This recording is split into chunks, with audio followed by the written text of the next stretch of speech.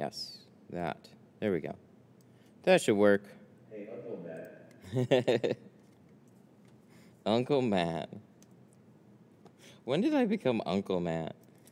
You know what I think is pretty funny is I told my, like, since I have my son, all my siblings are now, like, aunts and uncles, right? So then I'm sure that hit home for a couple of them.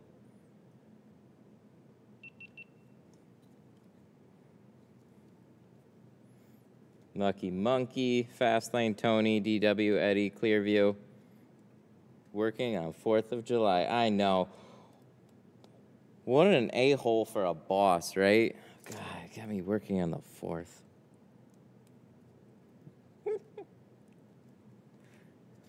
So last week I had 2 different days. See, the thing about holidays for me is, like, unless I have anything significant planned, for the most part, they're another day. But the way that I run my schedule right now is when I don't have a car coming in for the day, I'll either make a video or sometimes we'll just do other family stuff that day. So I have plenty of other days. And then I scheduled a windshield this morning, and I was like, well, I might as well make a day out of it. So I did a windshield this morning in ceramic, which was cool. And now we're doing this one.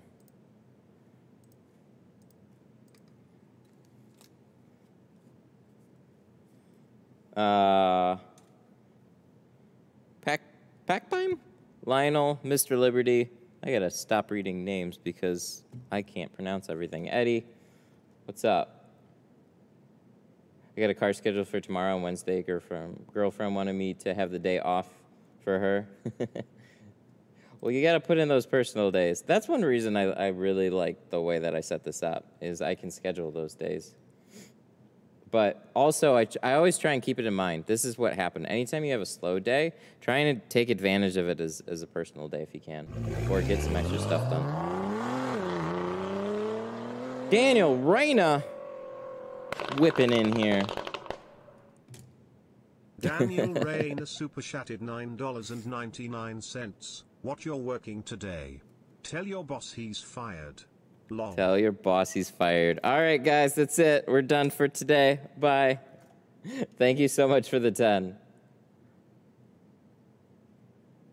GeoShield 70 ceramic. GeoShield 70% ceramic is also advised with flat glass. In Netherlands, we have another brand, 70% not advised with flat glass. What's up with that? Okay, so I don't know. I kind of glossed through that comment. GeoShield 70% ceramic is also advised with flat glass. In the Netherlands, we have another brand, 70% ceramic, not advised on flat glass. I don't know. I would talk to the individual companies and ask them why. When I talked to Geo, it's actually, I got this confused. I thought for the longest time it was the adhesive. The problem with certain films and flat glass is heat absorption. So you can only absorb so much heat into the glass before it causes it to crack. And that's why there's a lot of reflective architectural film. So you need to reflect that heat away from the glass because thermal expansion causes it to crack. Why 170 over another? I'm not sure. It has to do with heat absorption. Just found out Geo is based in Louisiana. That's my home state. Yeah, they fight hurricanes all the time. I give them lots of props. You too, man. Holy shit. I remember getting some pictures. It was just everything's flooded, and I'm like, oh God, I don't want to be there. They can both be 70s. Yep. Like Burner says, they can both be 70, but it comes down to the performance, how much energy they absorb. Yep, and also what the company is willing to warranty. Yep. What was that from? I feel like that was a Muppets thing. Yep.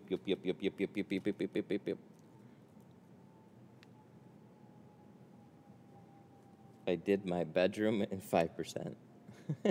My mom was like, no way, take it off too dark. Your bedroom's too dark. Your mom called it. That's hilarious. Okay, are we good? All right, let's get started. She wasn't a fan of the 5%. Yeah, I gotta tint my house windows here pretty soon, and I'm gonna have to figure out what to put on that. If I bring you a vehicle, will I get a 4th of July discount? Swedish Chef, that's it. That's it. That's the, well, he's the, and then I think the little aliens that zoomed in, right? Yep, yep, yep, yep, yep, yep, yep, yep, yep. No holiday discounts, unfortunately. You know, this guy said he brought in this car. He found me from my YouTube short. The silly one where I do the legal... I cut the top inch off the film and do the tint meter. He found my channel that way, and now he brought his car in. That's kind of awesome. Those little aliens, those didn't pop in on the Swedish Chef. Beaker. Weren't the Muppets awesome? That was one of our favorite things growing up. We weren't allowed to watch a lot of things growing up, but we could watch the Muppets. Can you stream when you tint the house windows? No, I don't think so. Maybe. Sure, why not? No.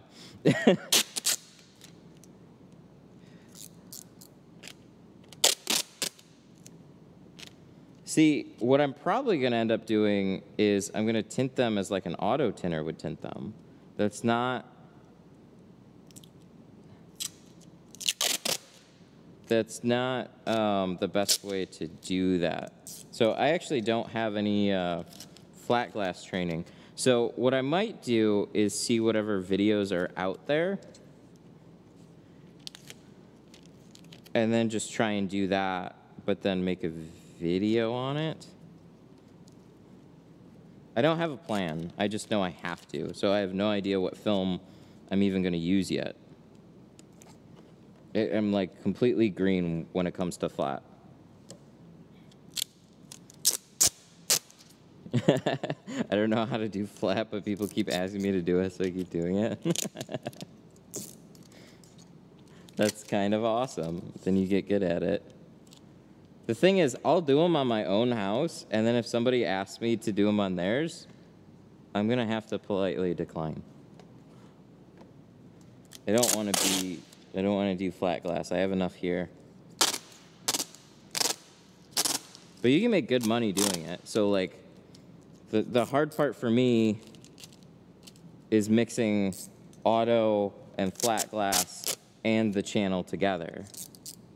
So I would basically just do flat outside of it. But again, I'm starting to create work that I don't want to ever do. I would have to find somebody to take care of the flat glass.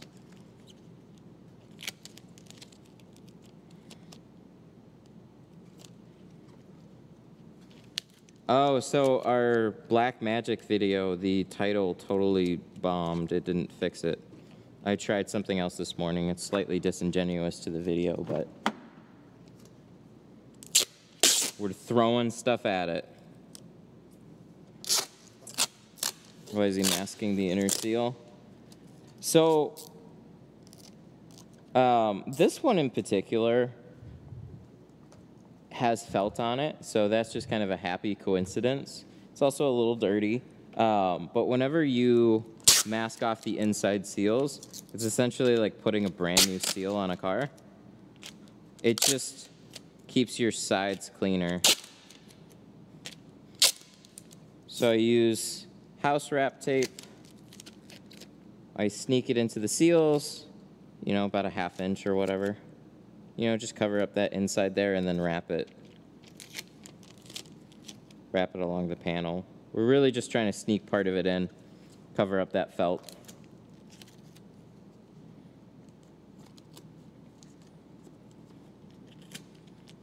It gives us room to make mistakes. That's what this really does. Would you recommend V Nano or go with Pro Nano Apex? I just use Pro Nano right now. V Nano's an economic ceramic, so it'll save you a little bit money on buying a roll. But again, it comes at the cost of some clarity.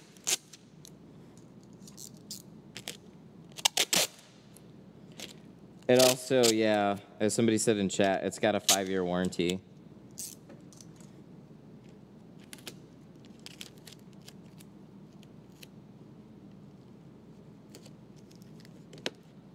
Yeah, Apex is going to be their top tier ceramic. Blocks out 95 IR.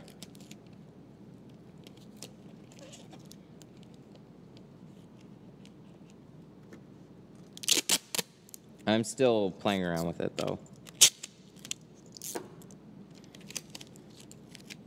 Do you not carry it? I will once I'm done playing around with it first. Even with Geo, it doesn't matter. Any company, if I'm gonna carry their film, I'm gonna test it out before I offer it. And once I'm happy with the film, then I offer it.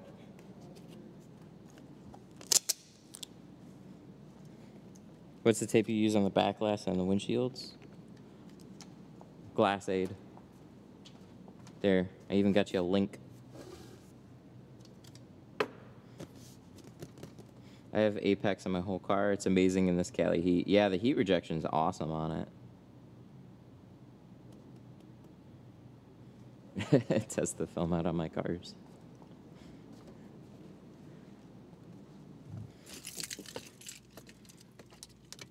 If you sign up for a class,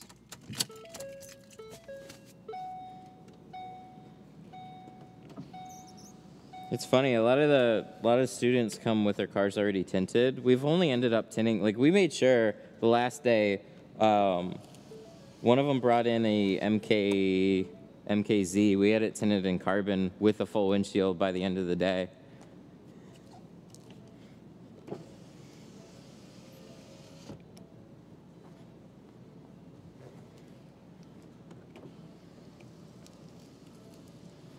But I can only throw so much other films at cars. But it was nice. They sent some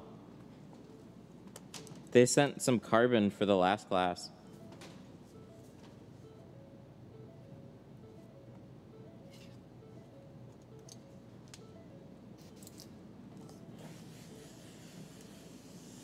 But yeah, I don't know. I don't think I'm gonna have a huge demand for where I'm gonna place Apex, which is one reason I haven't rushed it either. So I've got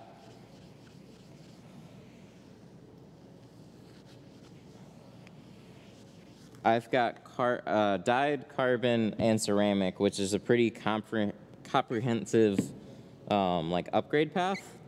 So you have, like I said, dyed carbon, ceramic, and then Apex would basically slot in there as a super ceramic.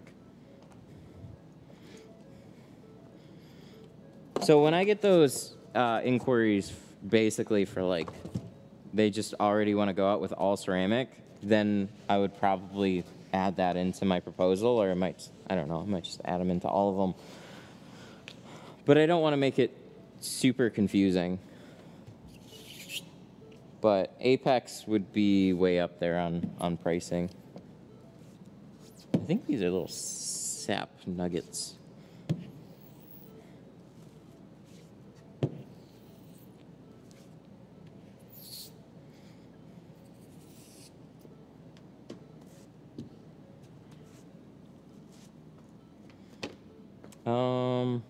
Oh, Glass Aid on the corners. So yeah, if you wipe your windows off with a towel, especially in the summertime when the glass is warmer, Glass Aid doesn't stick to corners super well, especially because when you're pulling it, it stretches. So you have to let it relax a little bit. But when you're rounding corners and stuff, yeah, just try and let it relax. And ahead of time, That's why you always see me scrub off a back window and squeegee it. Squeegeeing a back window has been the most consistent thing for getting this stuff to stick and not let go.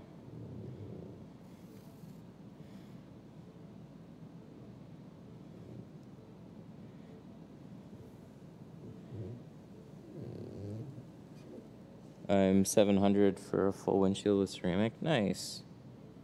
Me too. So Apex with the full windshield is probably going to be right around 1,000.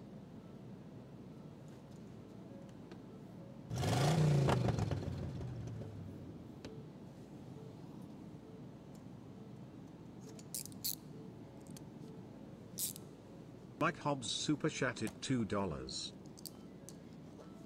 Yeah, that's where you're going up to though. Like Apex is meant to compete with the likes of like XR Plus. I don't know, any other, what's another one? Solar FX has one. There's a handful of like the 95 IRs that people call super ceramics. I like the category, I think it's cool. 650 on the sides, 350 on the shield. Yeah, something like that.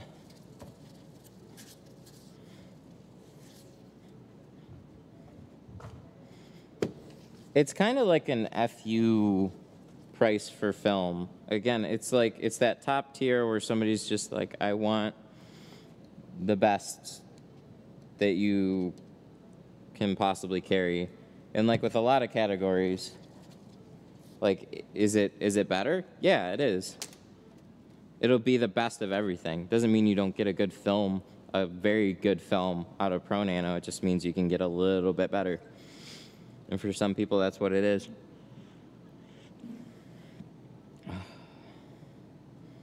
Oh, but there was a super chat that I missed, wasn't there? Mike Hobbs with the 2. Thank you, sir. I appreciate you.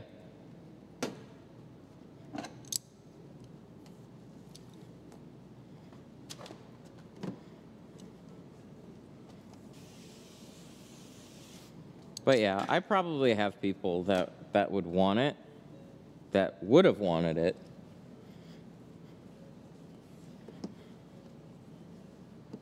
But I throw it on my stuff, and when I'm happy with it, then I get it.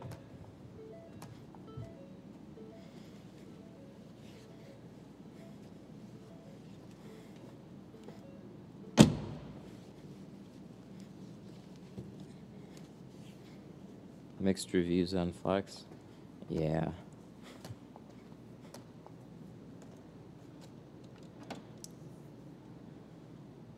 Are there any Geo importers to Europe in the house? Unfortunately, I don't think so. Geo is one of those kind of like in between. They're growing pretty rapidly, but they are still US based. Carbon.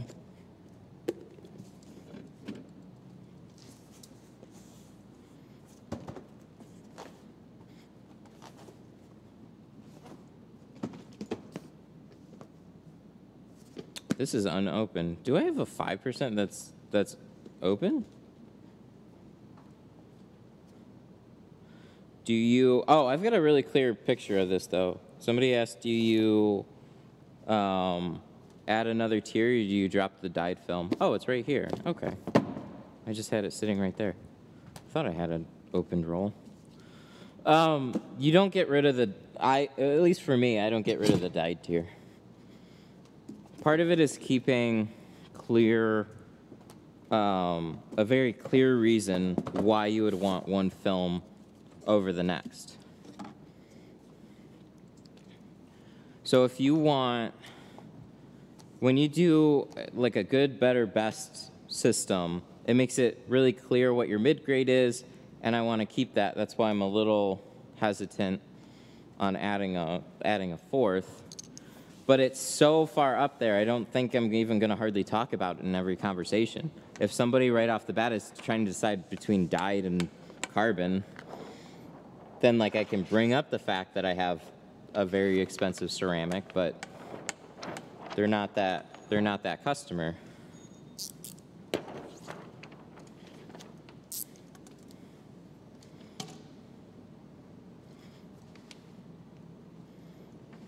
But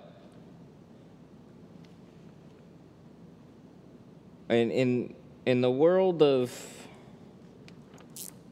window film, when you have a dyed film, a carbon and ceramic, it makes it really, like I said, I'm probably repeating myself, makes it really clear what the upgrade is. When you're starting out with 50% heat rejection on there, and then you're adding 75, 80, and then 95, you've got that kind of diminishing return. It's like, well, I'm already getting some heat rejection with the standard. It blurs that line a little bit. That's why you see Apple still offer like a insufferable amount of storage on their base model tablets. Like, how long were they offering 32 gigs of storage on their base model tablets? It's like, well, I guess I just got to spend the extra and upgrade that. They know what they're doing. Could they offer 64, 128 right off the bat? Sure, absolutely. But what's going to get you to go to the next tier, one of the biggest things that you're ever going to use, like, and they put the fastest processors in them anyways. It's because people understand what they actually use. So when you start muddying that water a little bit, it confuses people. So just make it very, whatever you do as far as your lineup goes, just make it very clear why somebody's getting one over the next. Whether that be how you talk about something, or the actual value prop. Because here, you know, we got winter 6 months out of the year.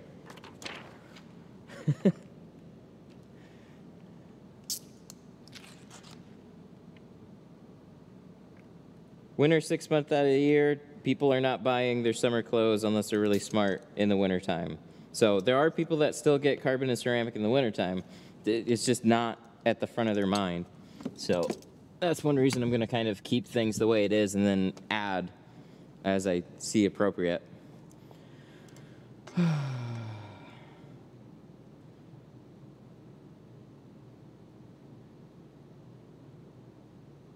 Let's see. There was somebody that said, what's your thoughts on an employee working at your shop during the day and then after work going to work for the competition? We just fired an employee for this. He learned to tint from us.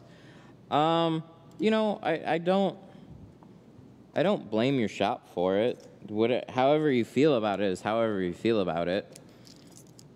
What you're gonna find from people in general is like ambitious people, especially tinters. Like, a lot of them want to be business owners and they want to make as much as they can. And unfortunately, the hard look at it is he wasn't able to make everything that he wanted to at your shop. That's why he went to a different shop. So I totally get being upset about it. I've worked with some people that felt that way, and then also worked with, like, seeing the complete other side of it. If they want to make money in their spare time, then what they do in their spare time is really not much of my business. As long as they come in and they do their job, I'm going to keep them on. But where it gets really tough is definitely going to be, like, you know, when they're tinting for your shop and then they want to make their own shop on the side, and then you know that they're going to leave because you're just, that's a train wreck waiting to happen, right? Like, you know they're going to leave, so then you got to do your best to then find their replacement. So I don't know. It's tough to say what the right call is, but, you know, having good growth opportunities for people, I think, is really important in this business, and very, very overlooked. Because there's a lot of people, like, you know, they're making good money at the shop, but then you hit that cap and you want to grow past it. So figuring out how to work with somebody past that, I think, is a big hurdle. Not hardly any shops have managed to do. They all see it from like, well, he's making good money. This is what he makes a year. Well, eventually he's going to want his own retirement too. I mean, people see that, I think, more clearly now, early on, than ever.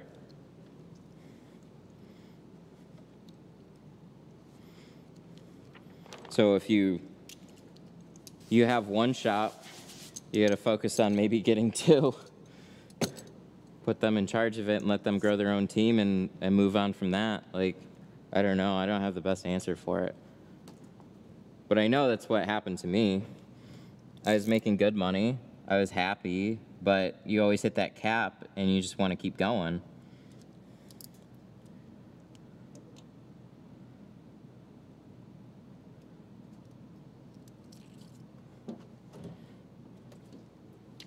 Try to, I don't know, try and get a message to Rick if you're having some distributing problems. That sucks. Of course, it happens on a holiday.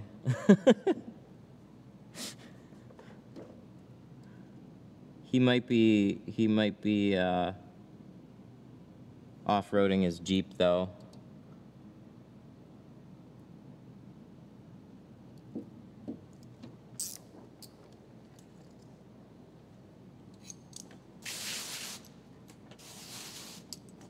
Plotters are not exact. It's good for back windows and quarter windows. Yeah. Yeah, it depends on the software. I've been really happy with Film Cut for back, glass, and quarters. I made a couple of adjustments on the plotter. I gotta try it on doors a little bit more. But I wouldn't be doing it, whether or not if it was like damn near spot on every time, I'd probably still be hand cutting door windows. That's kind of part of the thing here.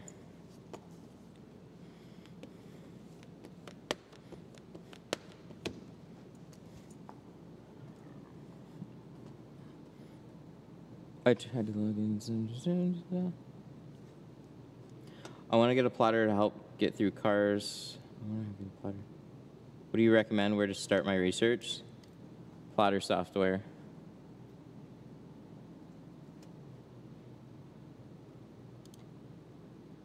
Check out Plotter Depot.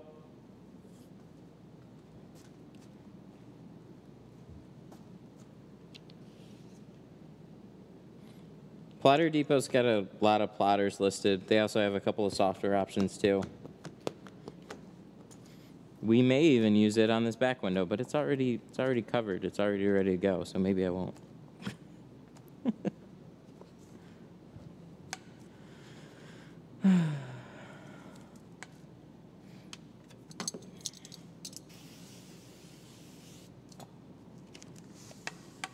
Depends on whose kits you use.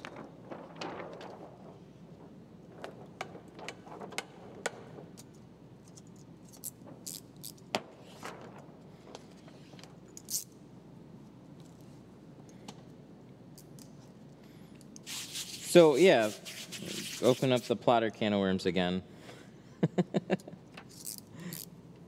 The best that I ever used was XPEL software. The problem was always quality control. So you got to look at plotters like from most of them are going to cut great patterns, but then it's up to the software to give the plotter great patterns to cut. So if the software pattern is good, the pattern will be good. That depends entirely on whoever put that pattern in that database. And so you can have one car go very well, and you can have one car go very poorly on the exact same software.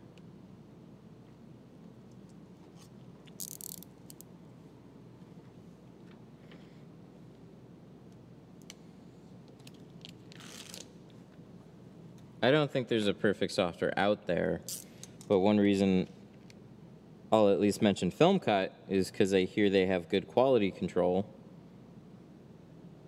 and I've been pretty happy with the back windows and the quarter windows. There's just some cuts on the door windows that I always feel like I have to go in and touch up, but that's been with so many softwares. So it depends on what type of business that you're running. If you are very particular about your cuts, then a plotter is generally not going to be your best asset. What a plotter is going to do well is essentially it's like hiring an entry-level employee to cut your windows. And whatever they give you is whatever they give you. That's as far as that goes. So high production all day long.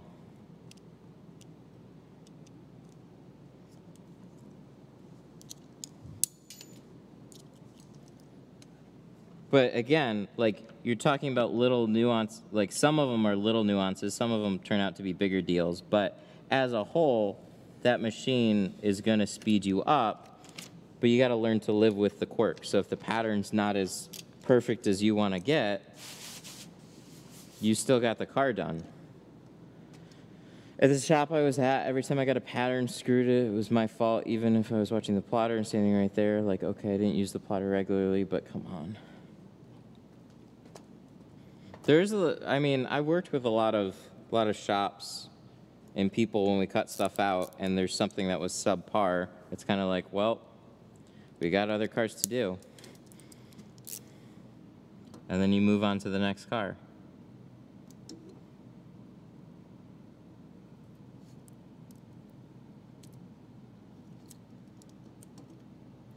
But when you work with other companies, you start to learn more what the norm is. So you might think like, oh, every shop is so careful and so particular. No, there's a lot of them that are very much just about getting stuff in, getting it out, moving on to the next job, because that's how they make the most money. They just quick turnover. And in their head, like, oh yeah, we're using software. The software, so that pattern is not my fault. Or, well, that's what the pattern did. Some people don't take the time to fix it. Again, you're talking about like so many little differences from so many shops, and there's some great people out there, and there's some real shitty ones.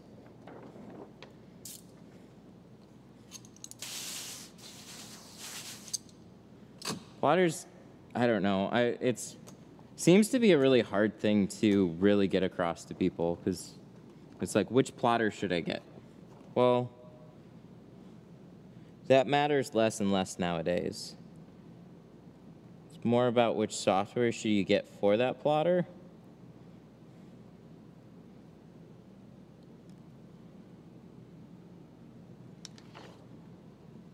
And unfortunately, there's not an abundance of amazing options. It's not like you can buy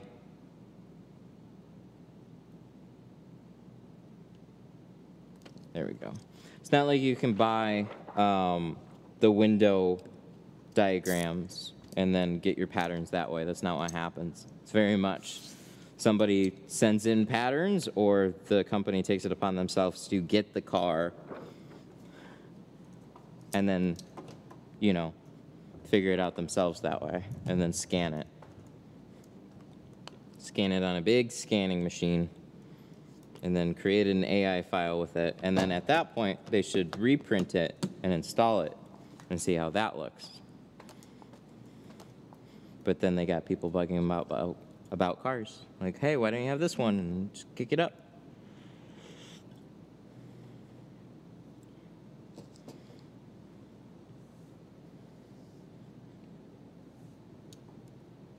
They always blamed, I was being blamed on me. They wanted to start the settings being changed constantly between Tint and PPF.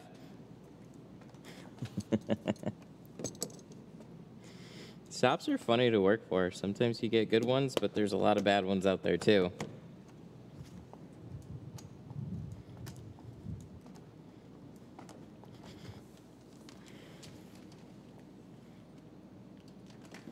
So what I've learned, when you have multiple people running a plotter, there's one person that really knows how to run that plotter very well, and everybody else just fucks it up.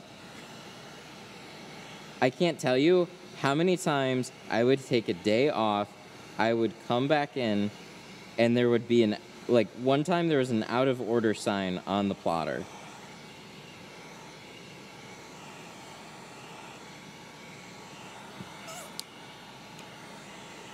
And then there were, like, so there would be other people, too, that would cut out patterns ahead of times for the tinters to help things move faster. But when you're only half into using that plotter, again, it doesn't matter if it's a workhorse or a graph tech. You're going to do so many dumb little mistakes and just screw up that whole machine. And then that tinter's got to sit there and mess with it until they fix it again. Plotter is very much like a train. As soon as it derails, it's a bitch to put it back on the tracks again. But when it's running, just don't mess with it, and you'll be okay. So when you get it in the state of like, it's working well enough, but it could be better, you always take that little risk there, and then you end up screwing it up. Or you might screw it up worse. So I've got an older blade in that, and I want to switch it out with the red box blade. But I'm going to have to go through all the same pains again, and sometimes I just don't like to.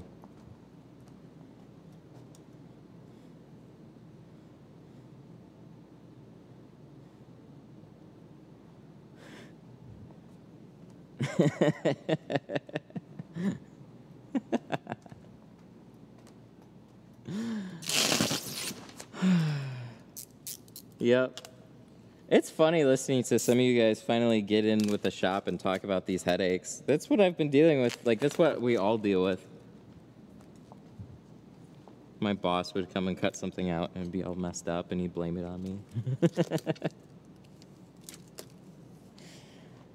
Yeah, so it should be as simple as you take the blade holder out, you put the other one in, you press your settings, you switch it over to PPF, and then you cut PPF, and then you switch the settings back and put it in. I don't know. Plotters are super touchy, though. So just anytime you screw with it, it's just not going to work right for both. It can, and it should. But inevitably something goes wrong, especially with the tint side of it.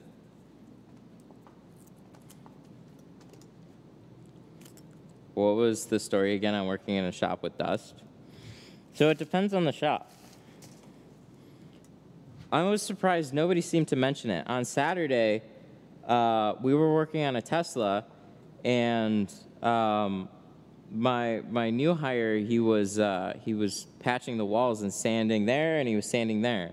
I didn't say anything about it, and the job went really well. The problem is when a lot of that stuff starts getting kicked into the air. So he asked about a vacuum, and I told him not to use a vacuum because the vacuum is going to start blowing a bunch of air and kicking dust into the air. You got to give stuff a chance to settle, or you got to be kind of walled off from wherever the action is happening. So there's certain things, like ceiling fans. If anything's above me for a ceiling fan, it's going to try and blow my tint off the car, shut that off. If there's a garage door open and it's blowing in a cross breeze and you can like feel the wind coming in, I'll close it all the way, if not most of the way. And then if there's somebody that's like detailing stuff, when they're wheeling cars, when they're using air guns, that stuff, like there's little fibers coming off of the wheels, like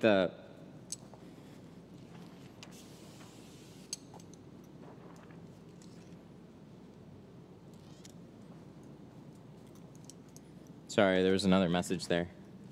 How do I get in touch with Geo? Call him. Nobody is responding to my email because I'm interested in drop shipping film. I do almost 800 cars a year. I'm not sure. Best I can say is call them. They're closed today, though. They're closed for the 4th, so all the orders are going to ship out tomorrow. And it's going to be super busy tomorrow. But I'd call them. Call them during normal times. You'll get somebody. They might just think it sounds super sketchy.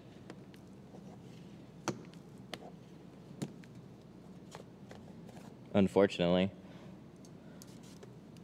But they have some international clients, so they've got like a couple full dealers in somewhere in the Middle East. They have some kick-ass shops, way better looking than mine, that's for sure. Okay, but as far as dust goes, if you look up at some lights and you can't really see dust floating around, like, you're fine. Actually, for the most part, you're fine. It's the really offensive stuff like air guns, pressure washers, things that move a lot of air will start kicking up stuff and make it float over your way. So if that's the case, then you need to kind of be sectioned off for them or do your applications when they're not doing their thing. So when I tinted at a glass shop, I would prep all my windows, get them ready to install, and then I always squeegee off every window right before I go to install it. And so if they were using an air gun or something, I'd just wait for them to be done with it. Or I'd say like, hey, I'm gonna install this. Can you hold off on doing that for a minute? Or when somebody's gonna sweep the floor, because that kicks up a bunch of dirt too, I'm like, hey, can you not do that while I'm tinting? You can do it after though, sorry. Like you figure out a way to work together, and if you can't, then you just can't tint there. It doesn't make sense. So that would happen with quite a few body shops. One of the worst tint jobs, and I was just like, so we get sent, whenever I got sent to like a body shop, I was just like, oh great, here we go again. Because they'll be on the other side of the shop, but it's all fine dust stuff. Like they're sanding down bumpers and shit. And then they're just taking their air guns and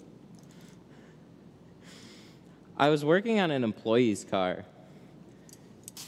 So this was the first time we were there. And I told them, I'm like, this isn't going to turn out very good with all this shit going on right now. Like, it's just kind of how it is. And they're like, okay, that's fine. Just do the best you can. All right. Then this guy, like I'm on the driver's door, and this guy pulls up a van, like right to maybe like 5 feet away from the door, and he takes an air gun and just blows it straight at me. I just kind of laughed because when I squeegeed out that window, it just was just like, oh, it just felt terrible. It was so gritty. I didn't yell at him or anything. That was the window. I told them ahead of time, like, this isn't going to turn out well. Yeah, do it anyways. All right, well, there you go. I did the best I could. That is what they paid me to do. Was I happy about it? No, not really. It was, like, comically terrible, though. I think that was probably the worst job ever. But that's how some of these places then start to learn, too. They see the terrible job. And then you go, yeah, remember when I told you it would turn out terrible because of all the dust and stuff? And they're like, yeah, that's what I mean. And they're like, oh, I get it now.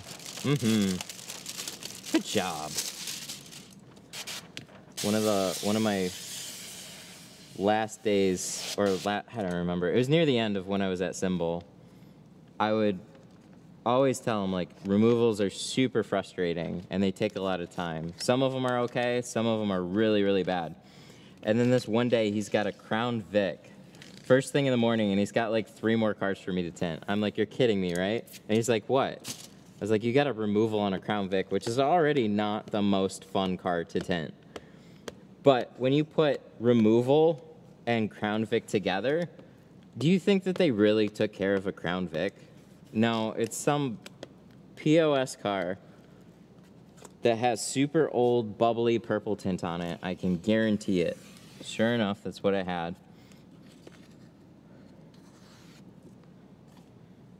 he chipped in on doing some of the removal on the back window, and he got about like 15 minutes into it, and he's just like, wow, this really sucks. I'm like, yeah, no shit. I'm glad you finally realize it after 15 years of having a tint program.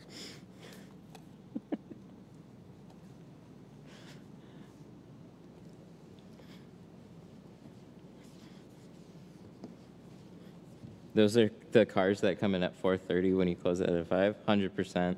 It's because they literally just got a paycheck. And now they've got that money burning a hole in their pocket, and it's time to get it tinted. Should I get my car fixed? No, we're gonna get it tinted. But hey, I appreciate that too on some level. Like, if you're gonna spend money, I prefer you spending it with me, but I mean, yeah, I want your car to work. There was one guy with some failed brakes that I definitely wanted him to fix ahead of giving it to me, because he didn't tell me about it.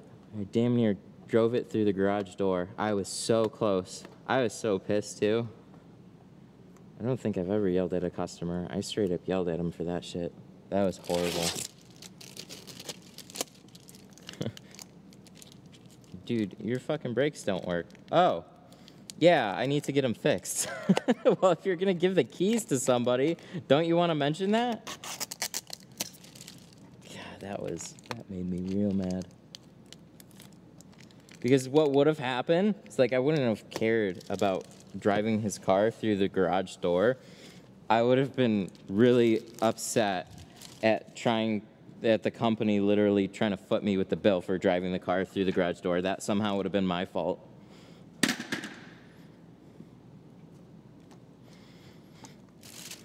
When you cater to a lower price point, you get a lot more of that, and it's terrible.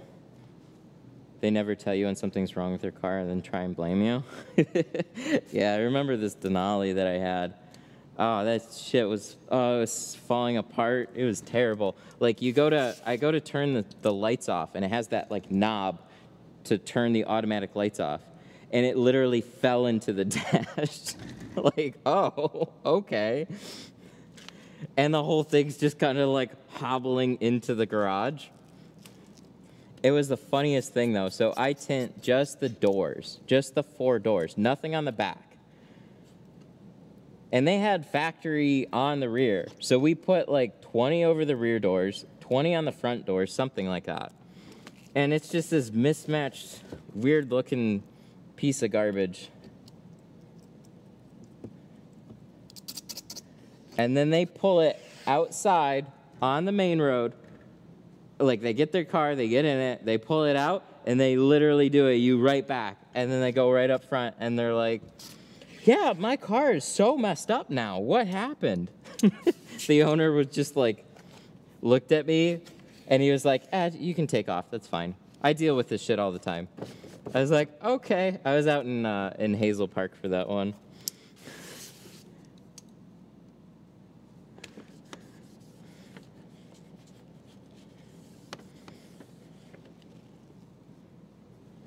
Yeah, it's really terrible.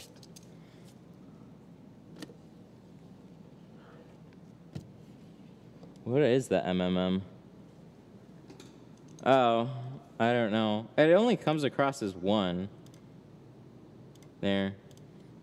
They're gone now, so.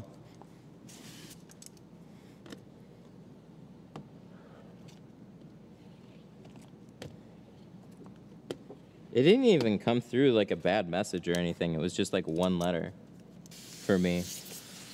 Weird. But anyways. Yeah, there's some really gross jobs. I haven't done anything bad in a long time. The occasional like horrific removal, but again, they're really not that bad. But pricing gets rid of all those problems. So whenever somebody calls with a Crown Vic and I say $350 and up, like, which honestly is not terrible, they usually just, they're like, oh, okay, I'm gonna look around. Because nobody with that car is actually looking to spend money on it. Because there's plenty of those cars where, you know, you saved money on even buying the car. It hasn't been made in a long time. Nobody really took care about them. Nobody really took care of them. And so everybody wants a deal on it. And that's fair. Like, I wouldn't spend high-end prices for shit on the Altima that I have for the class. Like, it's a POS car. That's what it's for. It's for new tinters to hack up. Go nuts. There can be that kinds of stuff. The funny thing is when you want to treat something like that like it's $1 million. It's not.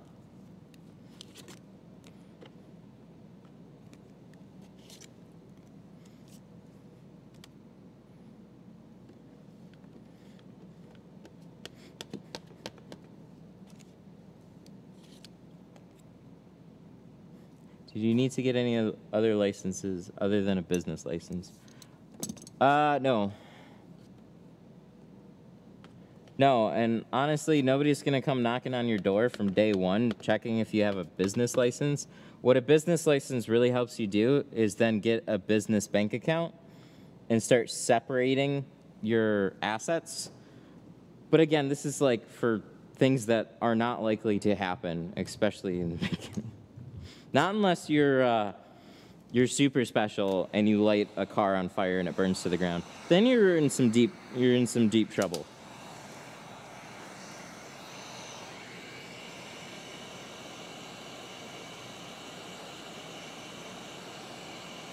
But you literally can start tinting as a business tomorrow. And then just work on all that stuff. Like, it's really not a big deal. I went through LegalZoom and it cost me like, I think $600 through them. And I've heard you can just do it for much cheaper. Again, time. I didn't know what I was doing. So here's my info, do it for me. That's what they're for.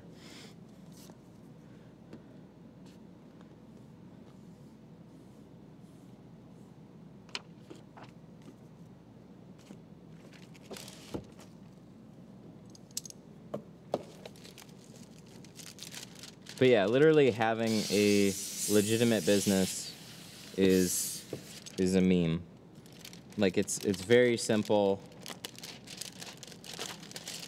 I think the only thing that I really used it for was to get a business bank account. Like, because most people are not asking for, you get what is called an EIN. So that's your business tax ID. So the only people that really want to know that is like the bank and the government.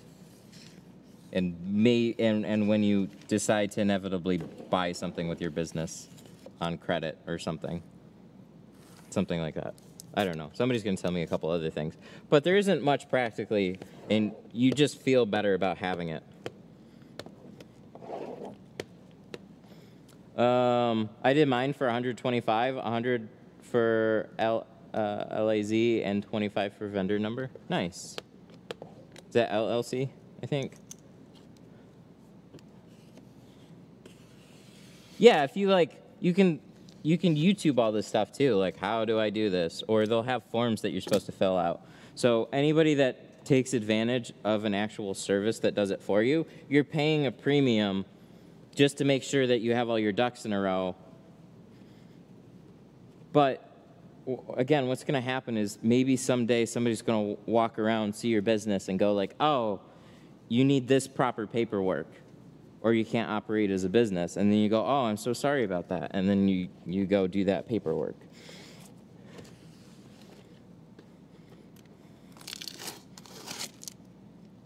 The government's supposed to like small business, mostly because they can charge you money. So all those things are set up to get little fees.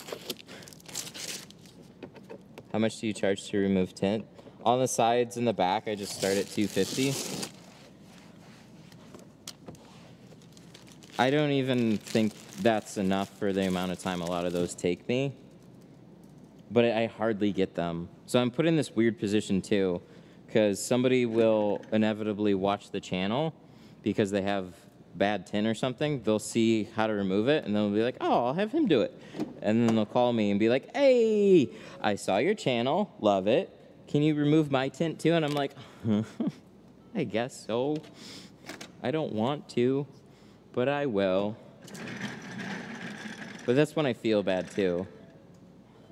But I'm also mad at those people too, because those are the people that bring a car, like go buy a car from Florida, where it had its windows tinted for $100, and then it's baked out in the sun for 5 years, and then they bring it up here, and they're like, hey, come on, Matt, take it off. I'm like, I hate you. But also thank you for the business and bringing it in and watching my channel. I like those things. I wish you removed it yourself. That's the honest truth about it. Because removals suck. Removals suck for anybody. They suck for the customer. They suck for the installer.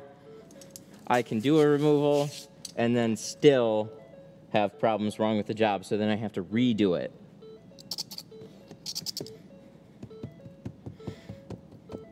Yeah, I've never just quoted like an hourly number for it. I've just kind of... Sometimes I'll ask for a picture or something, or just ask how bad it is. And if they say bubbled anything, then it's like, oh yeah, this isn't going to be super fun to remove. As long as you can get the film off, the glue can be taken care of.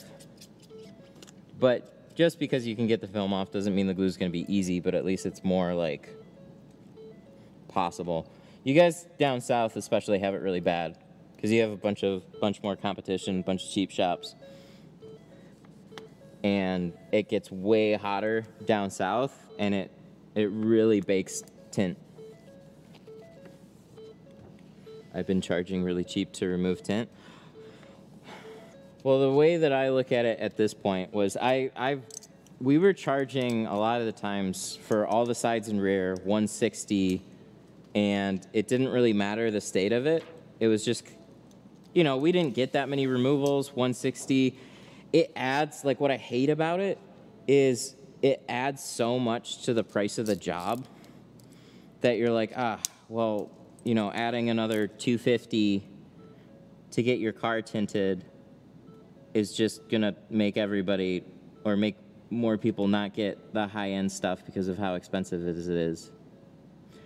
I would much rather just get a car untinted and do ceramic than charge the same amount with the removal. It just sucks for everybody. But yeah, most of the time it was 160. But you have other help in a shop. So you can, like what we would do is the guy that's prepping tint, we would also have him remove it. Because if you can pay somebody 15 bucks an hour to remove tint, then it doesn't suck as much. The problem is when you have the guy that does all the things that make the money for the business also doing what could be done by basically anybody, that's when it really doesn't make sense. So if I have somebody else do it, I could, in theory, just charge less to do it. But I'm looking at, in the time that I can do a removal, I could also tint 2 cars. That sucks.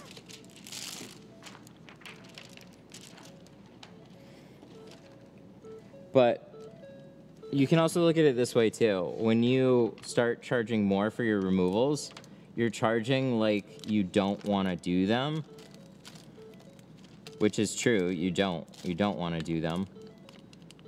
And then when you get a removal, it's all of a sudden like, oh, hey, I got a bunch more money to do this. Now it's definitely worth my time to do, as long as you make it that way.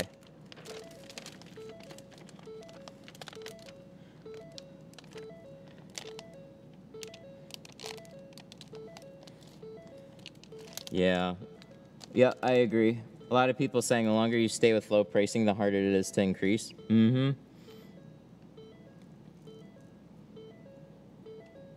That's unfortunate. Yep.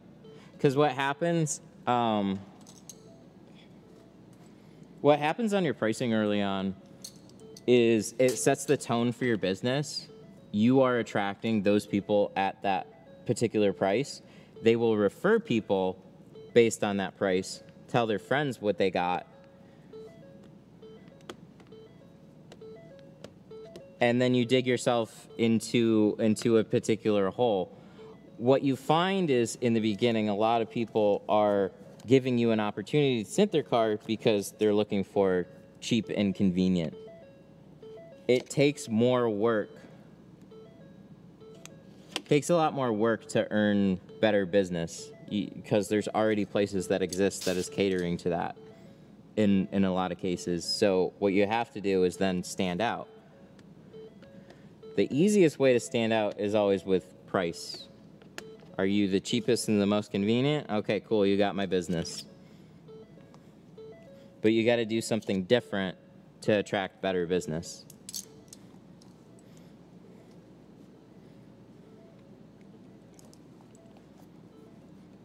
I learned that the hard way. Like, I heard some of that earlier on, but it's really apparent when you work with a lot of companies and shops and people.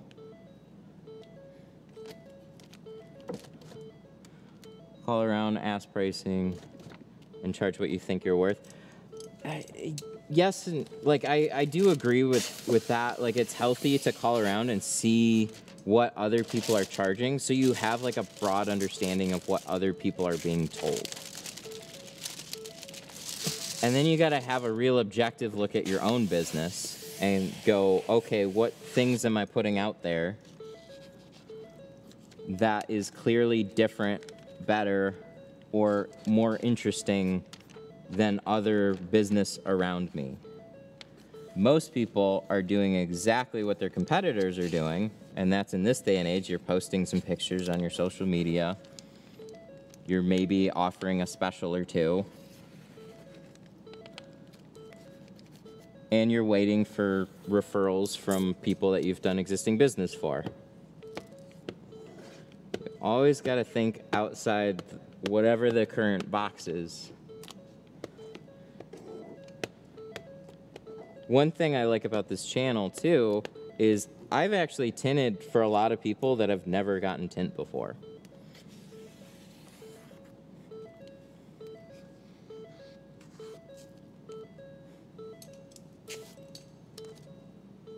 So it's not with everybody, but every once in a while I've got somebody, like I make it a point to ask most people, like, have you had tint before?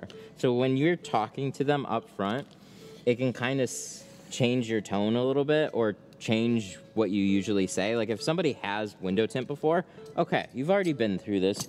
What did you have on your last vehicle? What shades are you looking for? These are the different types of film. Like, you've kind of been through that process. You know what to expect. When somebody has never had tint before, it's just everything that you're saying can be completely new. Well, often is new, but also depends on what kind of information that they had ahead of time. So if you have info on your website or YouTube channel or whatever else, like, people have a chance to learn about you before they come in. That's often why I tend to get people that have never had tint before, too, is because it's hot outside. Hey, why not get some window tint? Or I just got a new car. I know nothing about tint. And then you come across somebody on YouTube talking a lot about window tint. And, oh, I happen to be in the area. Where else would I go?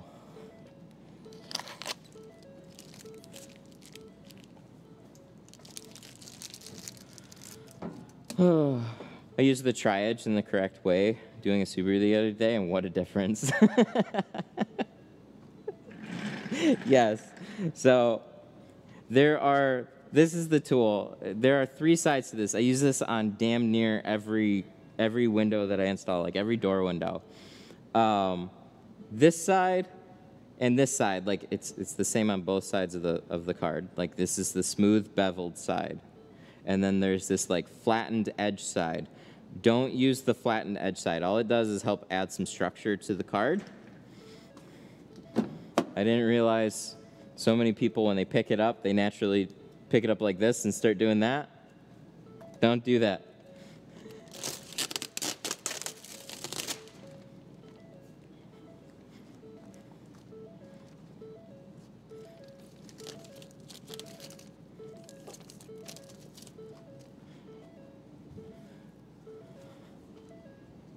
But yeah, there's some cards that you can use every side on. The Tri-Edge is not one of them. The Tri-Edge X. Why wouldn't they bevel the straight side? I don't know, because this is what the mold is. It's got to redo probably a $30,000 mold to make that change. It also still says patent pending on it. So maybe at this point they could update it. If I call him, he will definitely tell me exactly why it is the way it is, and we will go on for probably about a half an hour about it.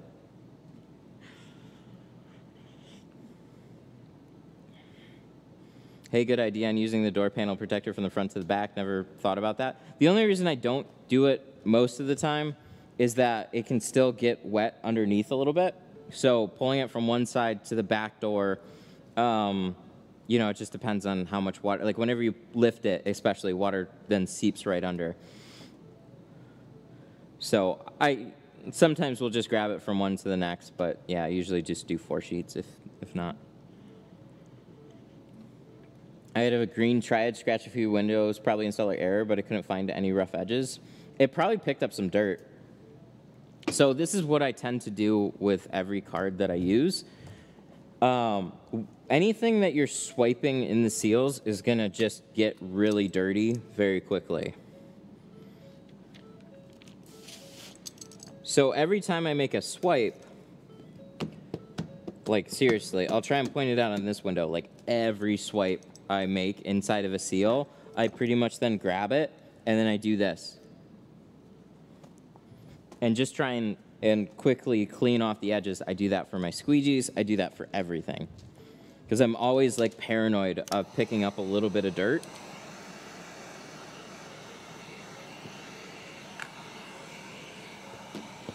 So we'll count. I don't think I've ever really paid attention to how much I do it, but we'll see.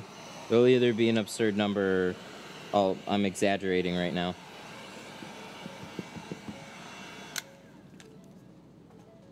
Let's go on Shark Tank and bevel the edge. Except like there's a patent on it. I'll bring it up to him. And I mentioned it one time because it was just in a casual conversation. I was like, yeah, and somebody picked it up and ended up using that one. He's like, oh, really? That's weird. And then he has no idea because he's an inventor / he's a tinter first. No, that's not right. He's more of an inventor than a tinter, but he installs like, they do a lot of tint work. So he's become more of like an industry tool inventor. But there's very like, when you talk to him, there's very engineering reasons why he does absolutely everything from the texture to like the shape, the size. Like there's so many decisions on every little bit of it. And I can definitely tell you that straight edge helps give it a little bit more rigidity. And he just wouldn't have thought that somebody would pick it up on that edge and use it. But then you got to take a look at how people actually use the tool. Molds are expensive though. Even for cheap tools, doesn't matter. Molds can be, what, $20,000, $30,000, $40,000 depending on the size of the mold that you're getting. So you got to sell a lot of tools to make up for that one mold change. Unless they can take, oh no, because the material's gone. I was going to say, unless they can take that one mold and mill it a little bit more. But nope, not this one because it's gone. They can remove material, but they can't add it back.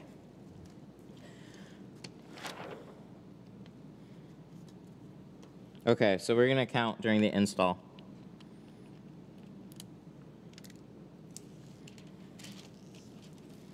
So let's pull this down. Let's spray this off. Put this up. Big side in first.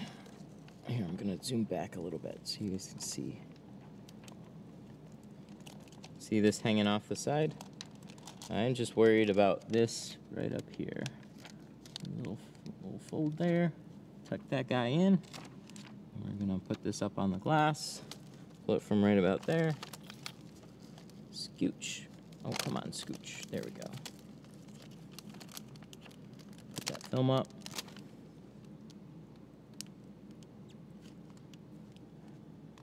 Move it back over. Get as close as we can to that edge, because that's what makes it look really good.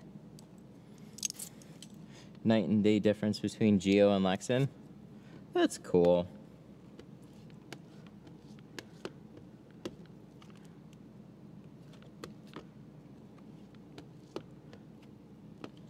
I've tried to say this in my videos, I think, when, oh God, I'm already doing it. Okay, let's start over. Squeegeeing off, get here, then I do this. Squeegee over the other way, do that. First swipe, swipe this off.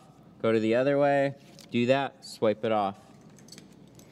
Anytime that I am putting this inside the seals, I'm gonna swipe this card back off because it can just pick up dirt. And whenever you have dirt sitting along this edge, you risk scraping that against the film and putting lots of little micro scratches in it or really horrific gouges.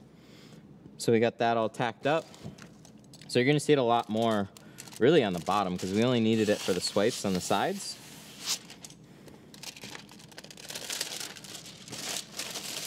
But I do this with all my tools. Squeegees, cards, doesn't matter. Flush that out. Maybe not the shank. I don't really have to swipe off the shank, but I'm not squeegeeing with it. Tuck that in. Spray. Oh yeah, and I do that too. I picked up my squeegee, wipe it off. Do that, press it up to the edges. Get there, go over to the other side, swipe that off. Go over to this side, because the sides is where all your dirt's gonna settle. So we pushed everything over from one side to the other side. We basically have to go around.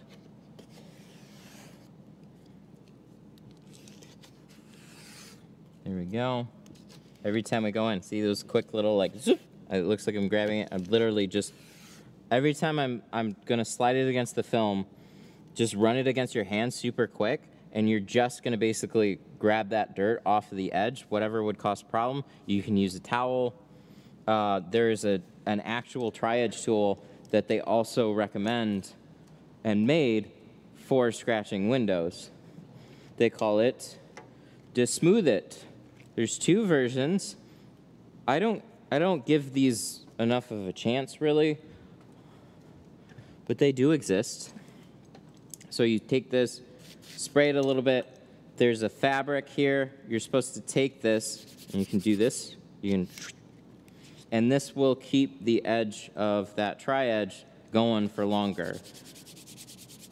I typically just keep doing this, and then eventually you rough up the tri-edge, and then I just buy another one. But this is kind of, you know, some people say they sand things. This is something the actual maker of the tri-edge figured out, and so it roughs it up similar to sandpaper, but he says it's the right material for making sure that edge lasts a lot longer.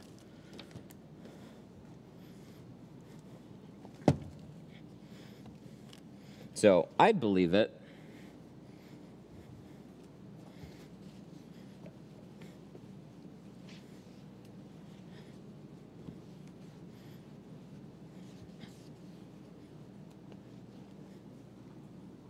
Is Max Pro better than Lexan? Yeah, I would give it to Max Pro on that one. Max Pro, I think, is similar to Scorpion in terms of tiers. That's the impressions I get on those. Scorpion, I hear mixed things on. Max Pro, I hear mixed things on. So I'm always leery about that stuff.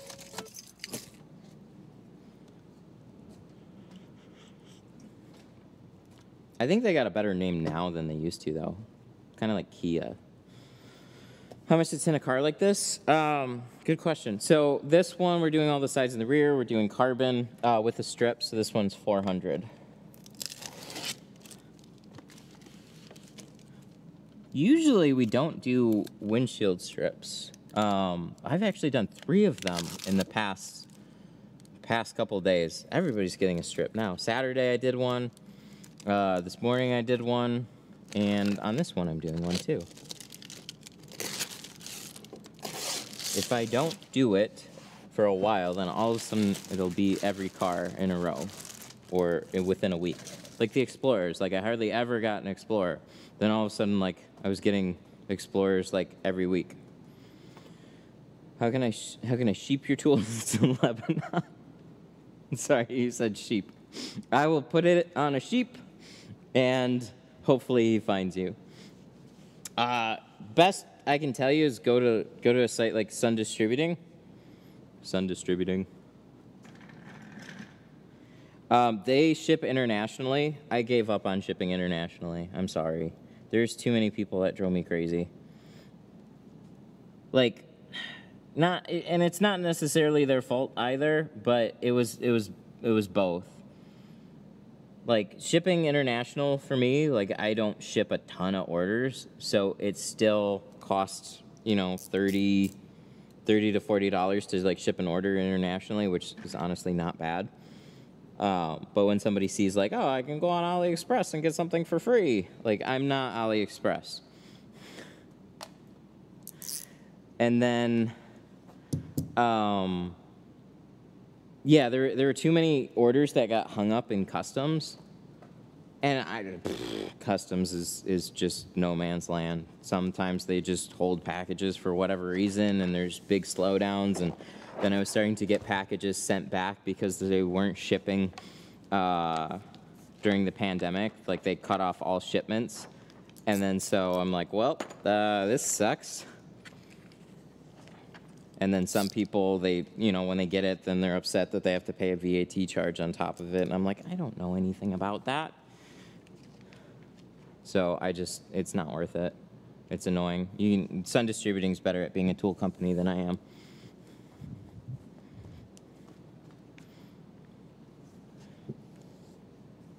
How did you start? Out of a house or out of a shop? So I learned how to tint from shops. My dad owns a auto accessories company. He's not a tinter, but he had his business partner's son basically train me in the beginning. I was doing other automotive stuff. Like, I was going to school for aviation mechanics. I wasn't looking to be a tinter, and then it was a good opportunity. So I figured I'd just do it while I'm going to aviation mechanics school and then continue with that. But I actually continued tinting. Finished aviation mechanics school, got too nervous of the entire industry, and especially nowadays, I think for good reason. So didn't foresee that happening. But I talked to some people that have been working in the industry for like 30 plus years, and you know, when a company doesn't want you anymore, then they bye. Like, that sucks. Did you tint planes? No. There's actually a lot to tint a plane. One, it's not glass. It's like a plexiglass. And 2, everything that is done to an aircraft needs to be certified. So technically, I mean, you could just go tint somebody's plane, and then they might not say anything. But if something happens with that plane, then you are in like federal booty blast territory there. Like, you're doomed. What's kind of crazy is mechanics can actually go to prison over improper mechanical procedures that get signed off on, or the inspectors can, or everybody can. I don't know. It's scary territory. So everything's supposed to be certified that goes on an aircraft.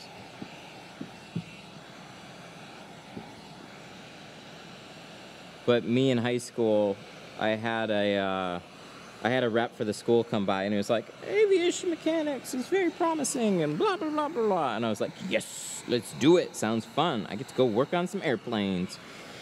And then I realized how much paperwork it is, and yeah, this is not fun.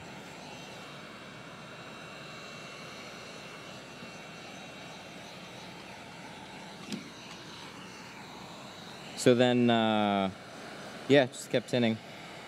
But I started at my my dad's company, and then eventually signed on with a mobile company, and made a lot more money doing that, which was cool.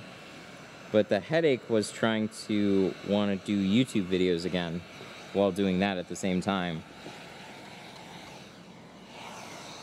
And that's just that's just not possible. We're talking about tinting in spaces that are probably, yeah, about as wide as this green line. And that green line would also basically come to here, if not a little slimmer, so you have the doors basically opened up into the walls. Really bad lighting. You can tint in a lot of spaces. I make good money in those spaces too, so I'm not like totally upset. Mostly just at the winter time, when the car didn't fit all the way in a garage. So you got like a F-150 bed sticking out the back. And it's winter. And you realize how much cold air can get into a garage that already doesn't warm up very quickly.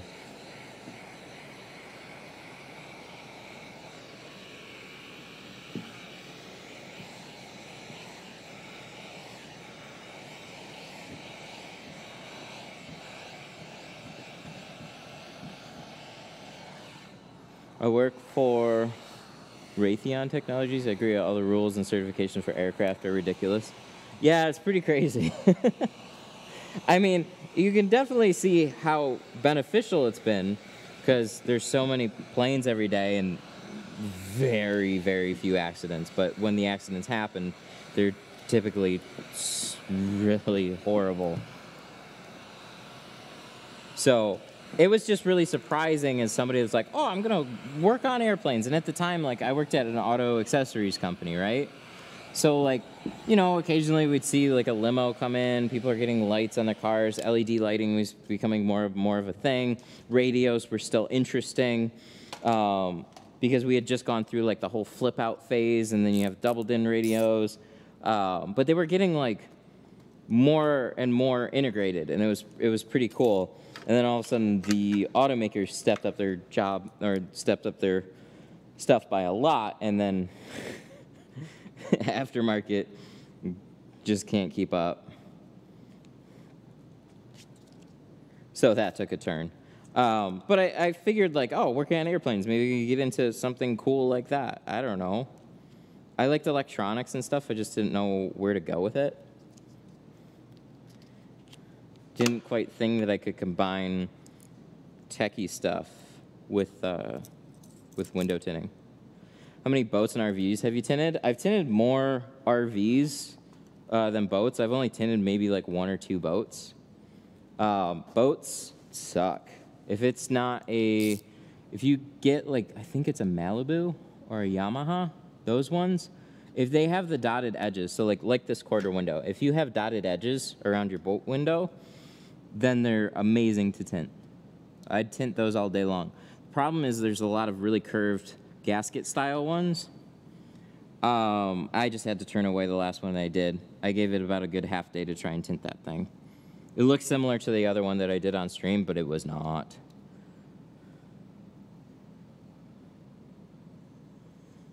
So whenever I spend a lot of time on something, and if to tint it, and I don't feel like I've actually made any progress, I kind of just, like, happen to tint it with enough frustration and error, then I don't really see a good plan moving forward with it.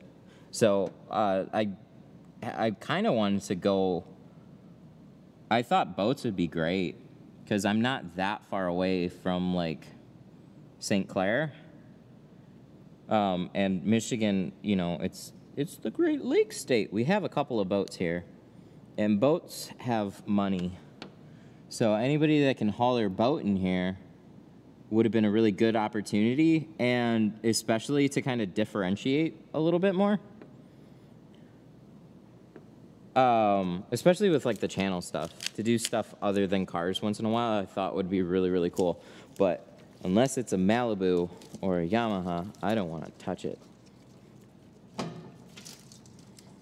Right? It's a Yamaha. They make instruments. Have you ever been offered residential jobs? Yeah, I have people that call. I politely decline.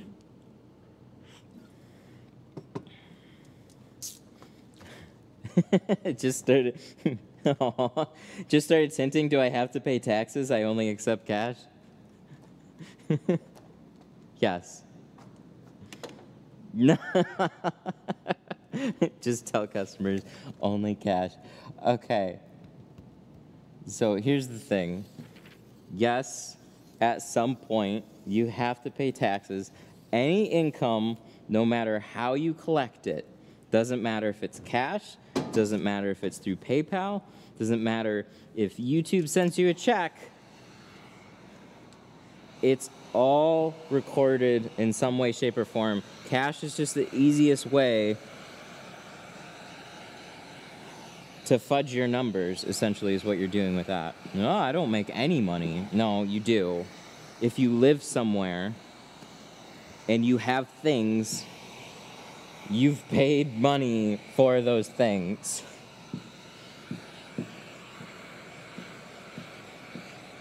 It's just, what level of alert do you put on yourself? So yeah, you have to pay taxes no matter what. Everything is taxable. Any income is taxable, period. So you can do it as a small business, or you can do it personally. The smarter way to do it is do it through your business, and then you can spend in certain ways that help maximize your savings on your taxes, so you don't have to spend, you don't have to pay a lot on your taxes at the end of the year. But yes, you do. It's just a matter of when they're going to find it.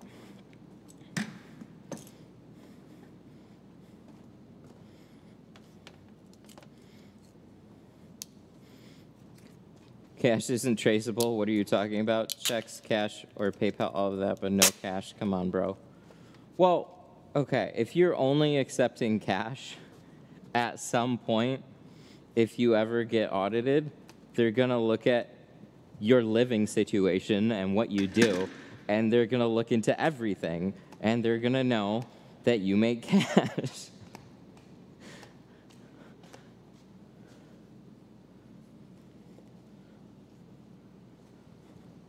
You can't go, oh, I'm just not making any money. It doesn't work that way.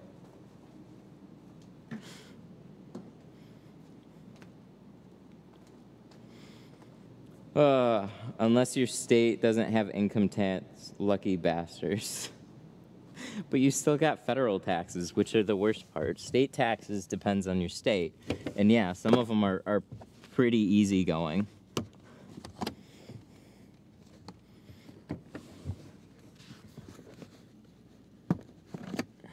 You don't have to report cash, man. Who does that? I don't.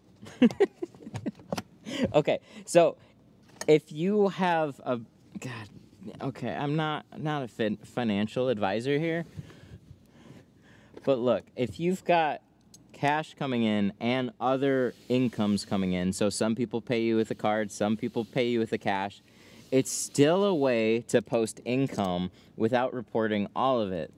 That's why I said it's fudgeable on some level. But if you don't report anything, that's when you get booty blasted by the IRS eventually. Good luck getting a mortgage with no income declared. That stuff too, right? Like, everything. So if that's why, like, some people are saying they only accept cash. If you only accept cash and you never report anything, then you're always trying to fly under the radar. And I don't know how long you can do that for.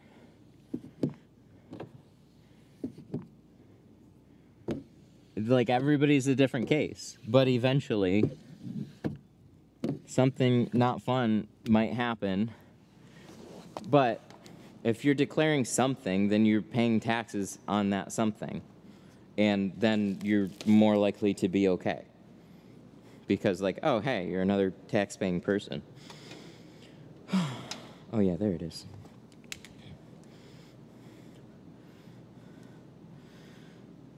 Cat, straight to your pocket, checks and all that, of course, bro. All the transactions CC or debit, yes, but no cash. Yeah, so that's the difference there. We got people saying that they literally only accept cash. Do they have to pay taxes?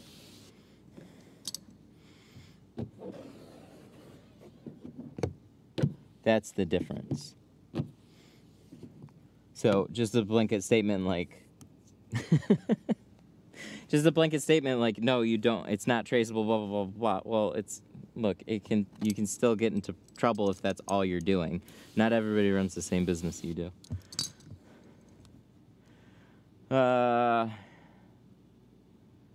Let's see. What was that? My dad didn't pay his taxes for decades, but had to do something when he got old. Yikes. I think now they're really having problems though, because of the fun times that we're running into right now. So it's a numbers game.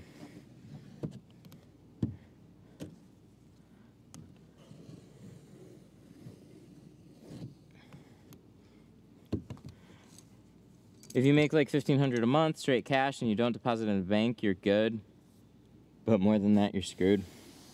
Yeah, on some level.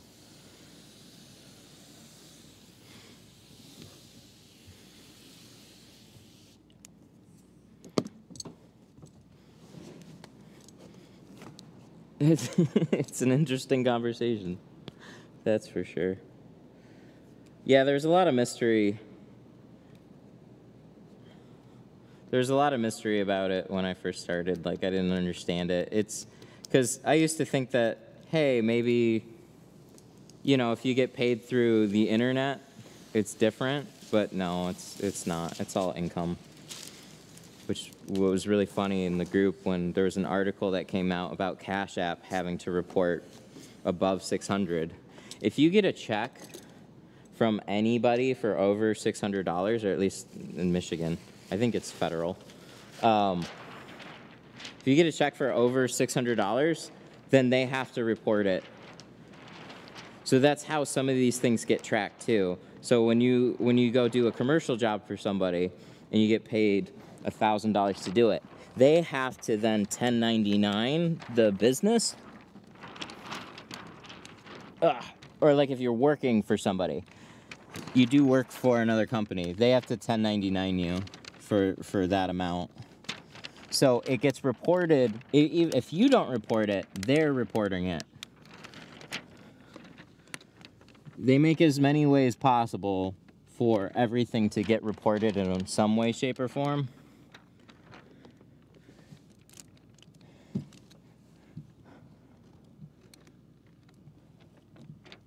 They just want to get their piece.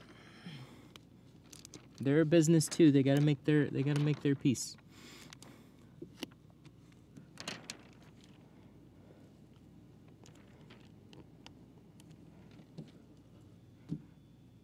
Yep. That was actually a really annoying thing. So any of you guys, if you tint exclusively for a shop, and that's all the money that you make, and they're 1099ing you,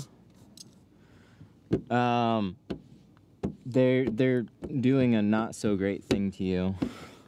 That happened to me actually for a long time. Whenever you're considered an employee of a company, the company is responsible for part of your taxes, and they're also responsible for taking those taxes out of your check before they pay you. That's so the government gets theirs, and then they give you this fun rebate as an incentive to then file your taxes.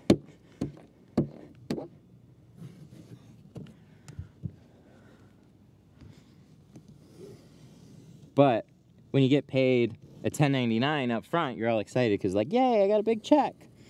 But then you're responsible for paying taxes at the end of the year, actually during the year, and you actually have to pay more of it that way. which that sucks. You're considered a contractor. I get paid by cash in my shop. Yeah, cash under the table.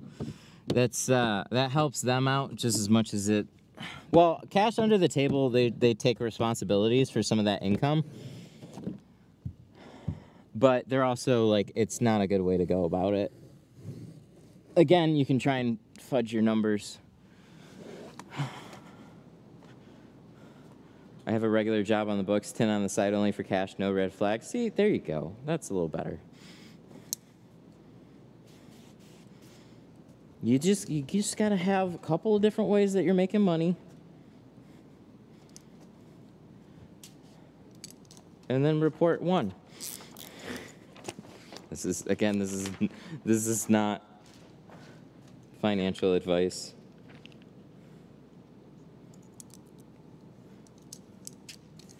Cash is cash. You don't have to afford it no matter what.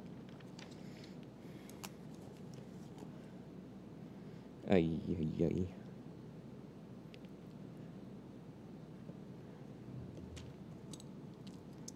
That's what I'm gonna say. I'm gonna say, ay, ay, ay.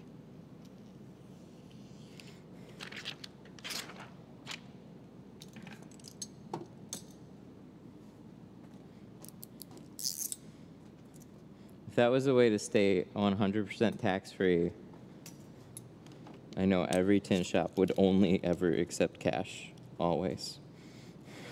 Because why would you do it any other way?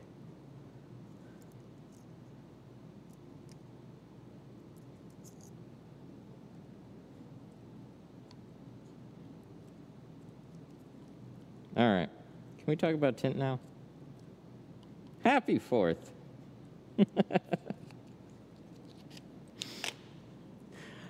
I got a little finger here I gotta press out, a couple little air pockets. I don't know, I just started on this quarter window here. So let's get that rolling. Oh yeah, I walked over there, I need my light too.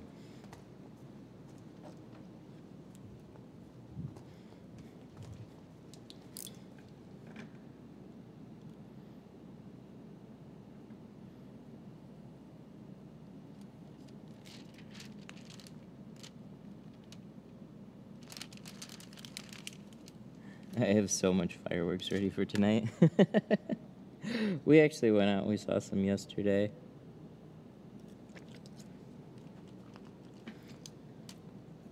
We bought some last year. This year we haven't bought any.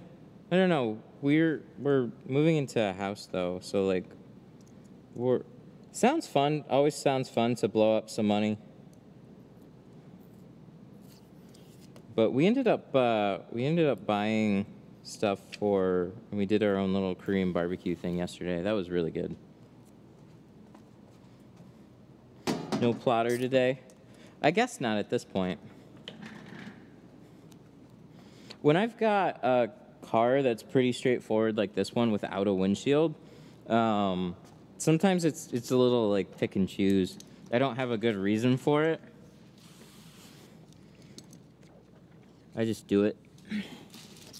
This is how I do most cars. Look at that. Michigan assembled. We're gonna save that. I don't know if he cares.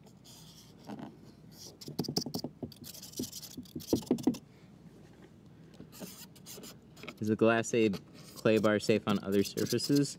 Yeah, it should be. I don't test it on other surfaces though.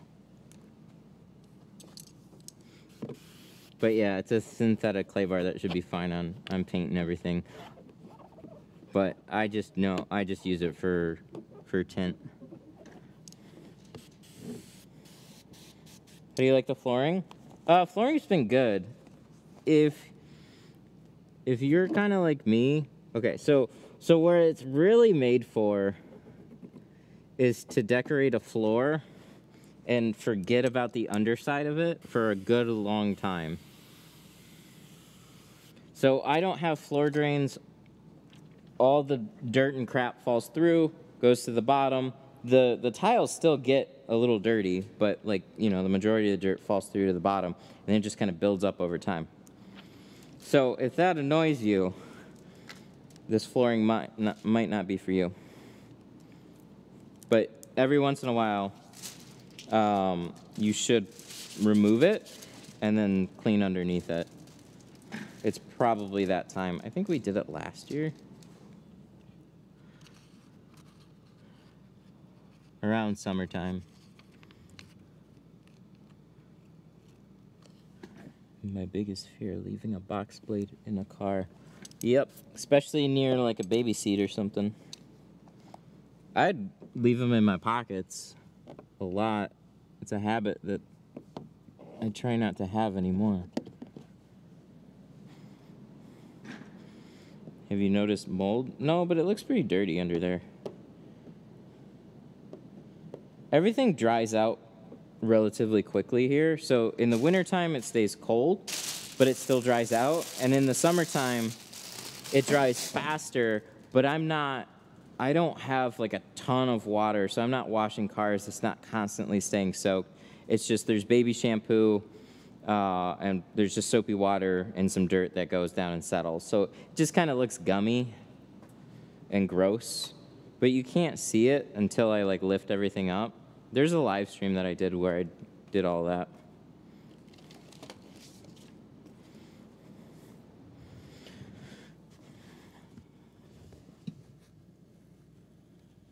I like the tiles. Thank you. I do too.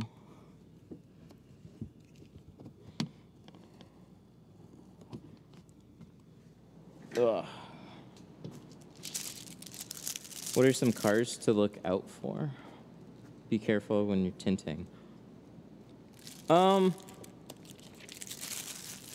only ones that really come to mind right now are like Chrysler windshields. So that's like the Ram. That's the 300. Just anything Chrysler. Just make sure it's covered up. And also join the Facebook groups, because that's where you really find stuff like that. Because there'll be like a new car that come out or a big issue, and all of a sudden like a lot of tinters will have to deal with it because they didn't know like, oh, hey, this new vehicle has this problem. I think the latest one that I saw was the Mercedes C-Class. They call it the SAM module in the trunk. When that gets wet, like Mercedes actually put out a PSA to window tinters, or to customers, or no, sorry, not to customers, to their mechanics, saying that like, hey, if one comes in, it's probably because a tinter fucked it up.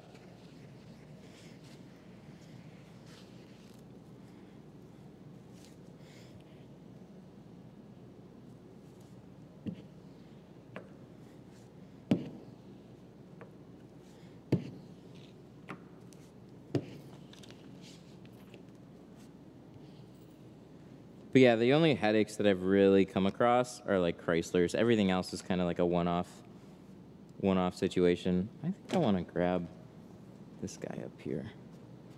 Maybe this one too. This one. I honestly never use a bulldozer anymore. What? The reach? Are you high? What's good about the reach? Oh, I don't. Can you make a video, please? Can somebody, for the love, can somebody please make a video of them using a reach, post it in the group, so I understand how to use that thing? Because I hate it. I love Tri-Edge, but I just don't get the reach. I've talked to them. I've tried it. It's kind of a love or hate type of thing, but I think everybody that hates it is probably using it wrong. And I've started using an 8-inch flat glass squeegee on the back windows and windshield. That sounds like, I think I'll appreciate that a lot, so I'm going to get one of those. Yeah, the shortcut, this was such a promising looking tool. He made it really for one purpose, but people try and use it for more. So on VW Jettas / Passats, the lower corner areas, that's what he made the squeegee for. So I want to pick it up and it's like, oh, this is Tri-Edge's version of a side swipe. It doesn't work the same. It's just not as good for going along here, but for the really tight corners and stuff, it's pretty good for that. But the thing is, I'm gonna go for this thing instead, more often than not. So like, it's good to have this, but you're not gonna use it most of the time. How did your squeegee not take the sticker off? Oh, it's a sticker. I don't know. I don't try and, even though it's all cracked and stuff, I wouldn't remove it unless he wants me to. You can squeegee over stickers. It's weird that I used it for those cars exclusively. I have no idea if that was his purpose. I think that's also one of the problems too, is like when you're buying it in a store, it doesn't say that. But when you talk to him, he's like, yeah, that's why I made it. And you're like, oh. I didn't realize that. Oh, I took the... Hang on. Do you like the orange side swipe versus the blue? They're both... some people debate me on it. I think they're both the same. I can feel a difference when I touch the squeegee, but in actual use, I can't tell a difference, man. So for me, it's like, hey, I get two sides of the same material. The material is just great. You can't, I don't think there's a better squeegee material out there.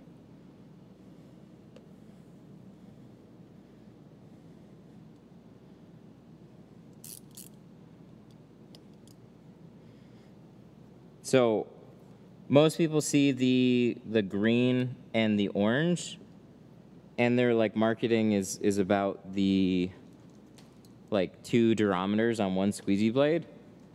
But when you're using it as a whole, right? So the blue and the orange is kind of like working together. But there is like a little flex difference between the orange and the blue. If you put a blindfold on me and you go, which side is which, I would say I can't tell a difference. But some people say that they can feel a difference, so. It's just the material is completely different from an actual orange crush. It's better. It's the best material that they've got. Happy 4th of July, boys. I use my reach way more than the tail fin.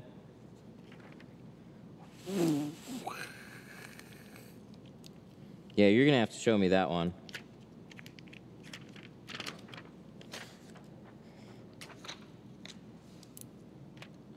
I gotta see it. You sound crazy, but I appreciate that too.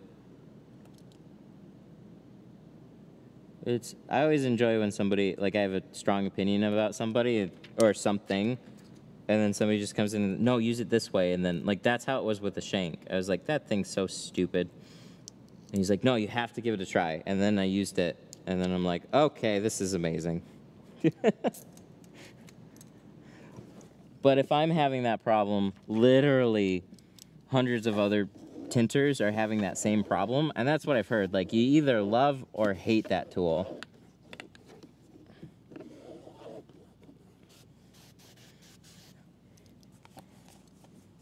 Oh, you can prop up a phone in a back window and talk about it.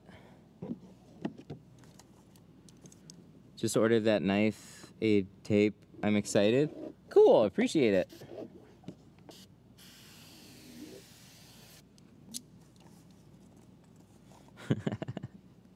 I love it.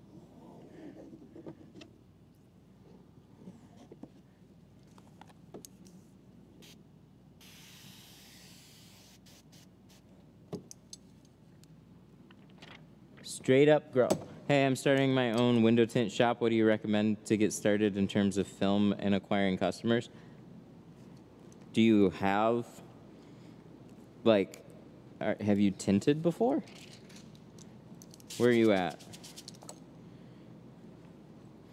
Because that is scary. that's a like, hey, I'm starting it, and I don't know anything about it. I gotta learn. It's I wanted to do it with a pretty decent plan, and it's always good to learn as you go. But I need to know where you're coming from. I have not tinted before. I'm a pro commercial installer. So you're a professional, like, flat glass installer? Have you tinted your own car?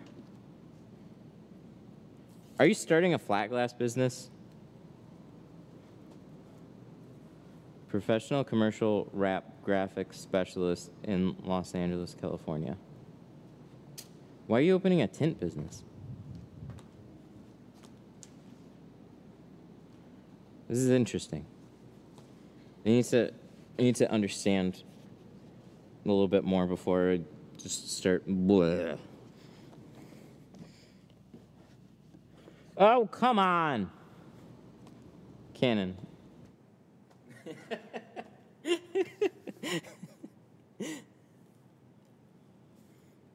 Oh no, we might go to Hollyland. Why does it say no video? My battery did not die. It just lost the connection. So hang on a second. Oh, and it's back. We're going to the Holy Land.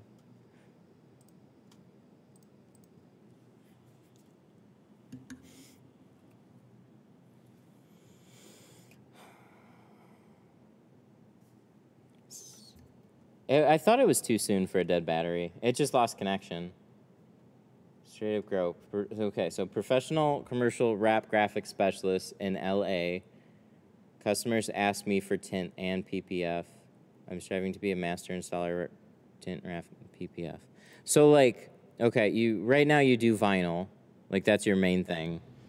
And so I'm assuming you worked for somewhere and now you're opening your own place, starting with vinyl work and looking to get into tint. Is that what's going on?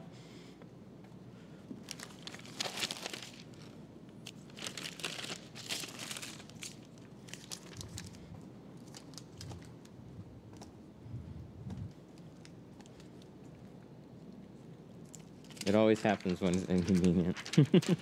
It's always when we're tinting a car. I don't know what it is. What type of film should be used for window tints as a beginner? You can use a relatively inexpensive film. Just look for like a 1.5 mil film. So at this point, lately I've just been recommending Tint Depot, Sun Distributing, both those places to get some film. They seem to be your best bang for the buck.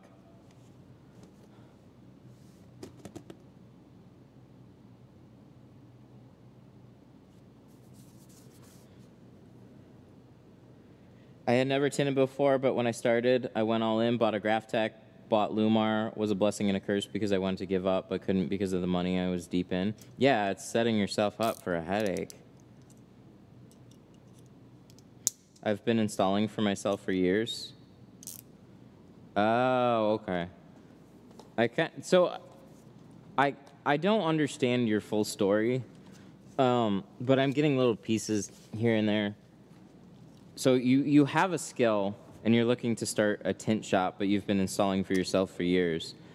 Well, I would really leverage going after that skill first, because, like, I mean, that's what you do. So have a shop that just accommodates more of what you do, and then focus on adding tint on the side. Start with some easy stuff, like start doing doors. Anybody that comes in for a wrap job that also wants their front doors tinted, start doing that. Look around for other shops and tinters, maybe somebody that can come in, and then they can tint while you're doing wrap. I don't know, man. Like, I think it's worth learning like 80 to 90% of a skill, so you always can have yourself as backup. And when you have a real specialty skill, I'm only making 3 to 4K a day as a commercial installer. Want to bump it up more? Oh, Jesus Christ. I'm only making 3 to 4 grand a day.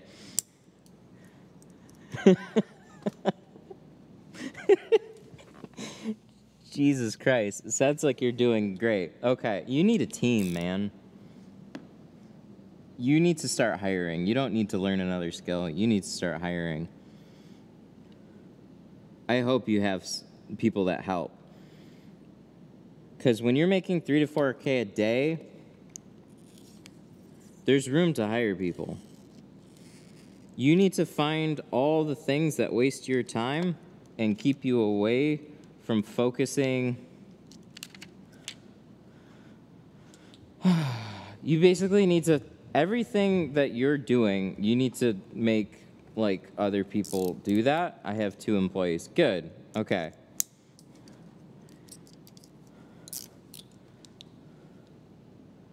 That's good.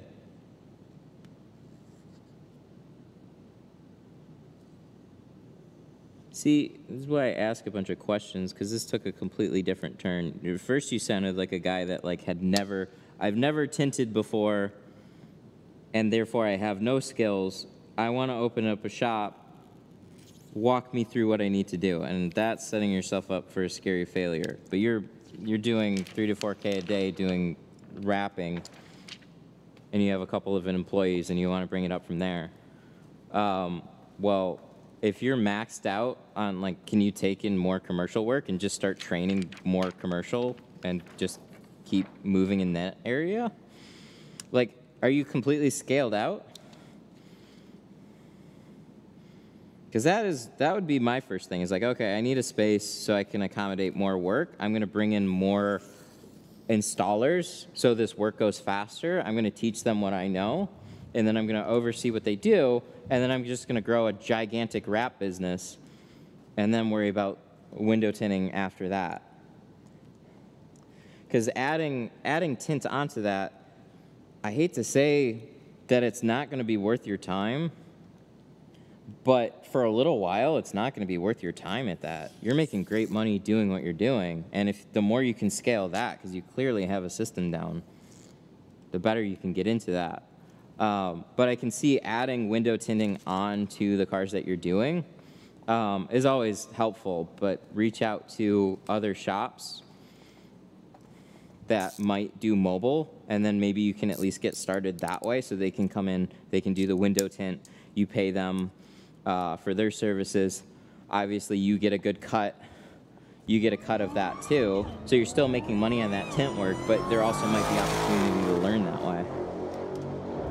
As an installer enthusiast, I like to learn new things. I mostly do like to do work done right. 3 to 4K a day. Ha ha ha, just scraping by. Awesome. Mike, exactly, right? Mike with the 5, thank you. 3 to 4K a day. Haha, just scraping by. I know, it like took such a turn. I mainly specialize in big commercial wraps, 52-foot semis, 30-foot box trucks. Nice. That sounds like work that can easily be handed off to somebody else. Okay, so like I totally get wanting to learn another skill and go down that path. So that's as simple as just putting in the time to do it. So teach people how to take your job so then you can focus on learning how to tint, and then watch videos, take a class, start moving in that direction, so then you know how to do a good amount of it. But you always have somebody to take care of the work that's being done. But as far as like the marketing and stuff goes, man, I would just like, I was gonna say you can leverage the current business that's coming in to break into window tinting. Whatever jobs you have coming in, for commercial wrapping, like you could potentially have customers there for window tinting as well and get started on doing their cars, but you got to free up your own time first.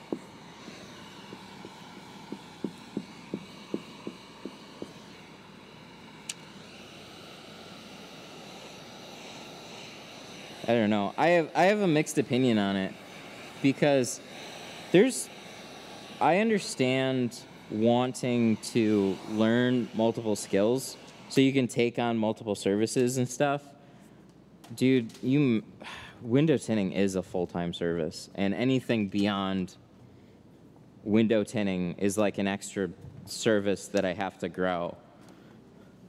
And what I've noticed was, like, when I was doing paint protection film, I basically made a similar amount doing paint protection film as doing window tinting. Or if I made more in paint protection film, then why wouldn't I just keep doing paint protection film? But when you're doing one thing and then bouncing around to the next thing, that's where, like, your focus starts getting split and, like, the money doesn't make as much sense. But if you just like to do it, that's a whole different thing. You need to find people that'll take your job, essentially. But for getting clients and stuff, literally just having a shop, staying listed, having a website that shows the different services that you do, and being a resource for why somebody would want the different types of films. You know, if somebody's looking into ceramic and they want to learn about ceramic film, they should learn about it off your own business website. Because then when they learn about it and they're like, oh, okay, that's cool, this shop seems cool, then they're going to come to you. A lot of health, like another really strong way that I was talking about before, but I don't know if this, like, when you're doing commercial work for big trucks and stuff, like I can see how that doesn't give you a lot of automotive tint customers because they're a little bit different. You're doing fleet work. But maybe the people that are giving you the jobs can give you a start. TintWiz, is that a good way to get out there? No, TintWiz is a good way to send proposals and stuff. So that helps. But it's not like a lead generator. I also do everything: tire dealer, vinyl and tint dealer, supply shop. Of course, I'm going to delegate everything since I can't do it all myself. Well, that's good. I mean, I don't... I'm a little stuck because I don't even know if there's anything that I can really tell you that you haven't thought about already.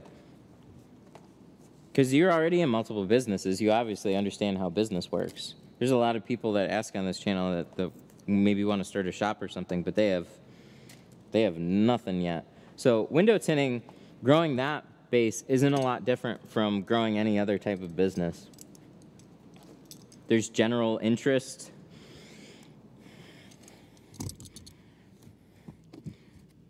There's general business inquiries just from existing, and then the better that you can do to expand on that with being like an educational resource, putting more ads out in, you know, Google, Facebook, other social platforms and whatnot.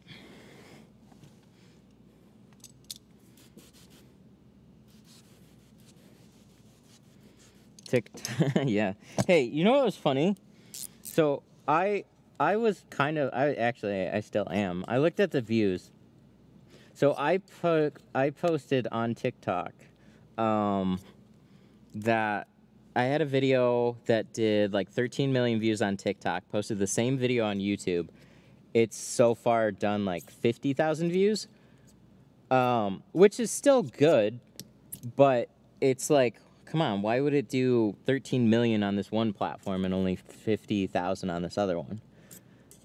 This client came off of that YouTube short. He saw that, got introduced to the channel, saw that I was in the area, and then he brought in this car. Like, how cool is that? I'm gonna have to invest more on YouTube shorts.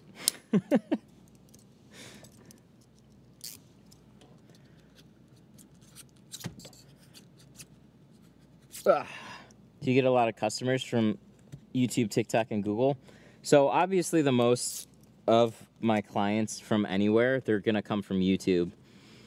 I just dominate a lot of the search. So whenever somebody is searching anything about window tinting, they're generally gonna find one of my videos. That's really strong.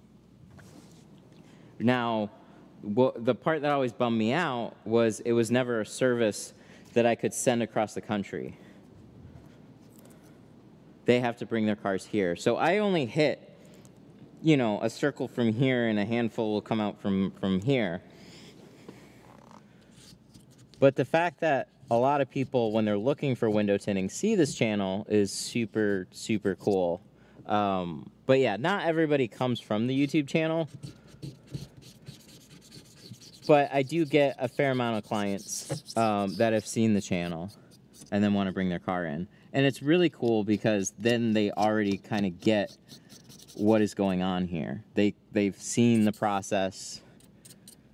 They've heard me talk. It's not really, like, even if they haven't had tint before, it's not necessarily completely new. It's just like, whoa, I get to see the space in person, and he seems like he does good work, so I'm gonna go there. I think that's super helpful for, like, any type of business.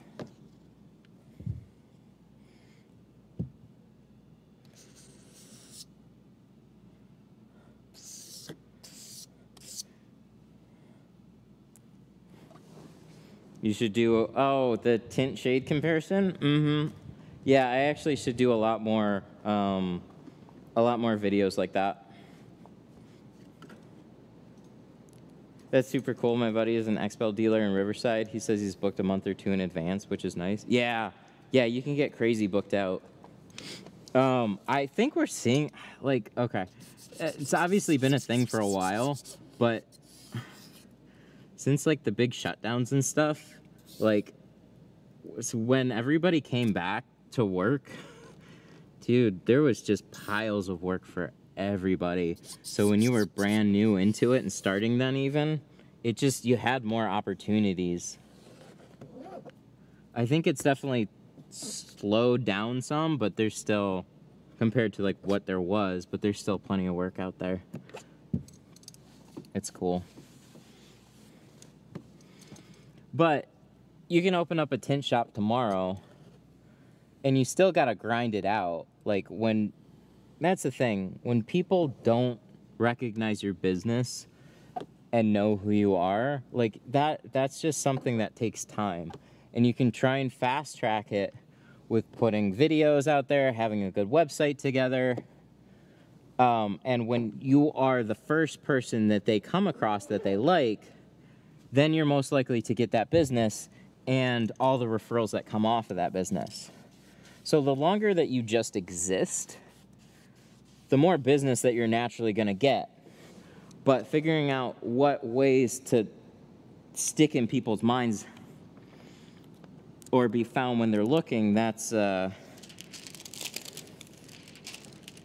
an interesting game. So for me, obviously, I put a lot of effort into YouTube.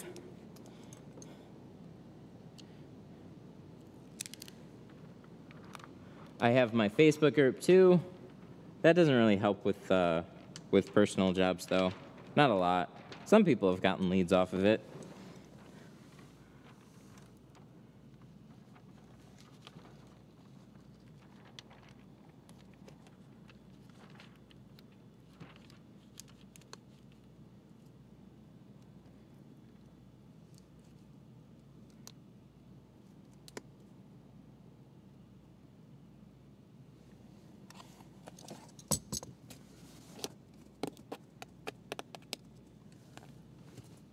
There we go.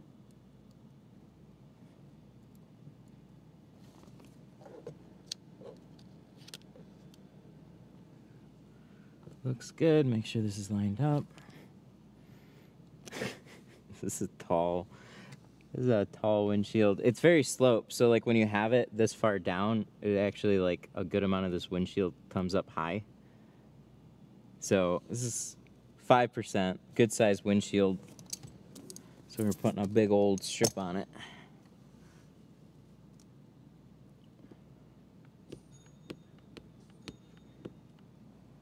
Cha-ching!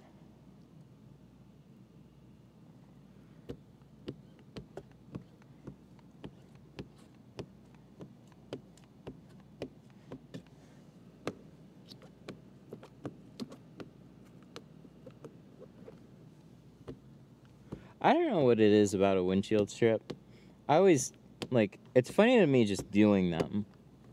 Like, because when I'm done all the sides and the rear, if I'm not doing a full windshield, then I'm like, okay, car's done. And then it's like, oh, but they're getting a strip too. And I'm like, oh, damn it.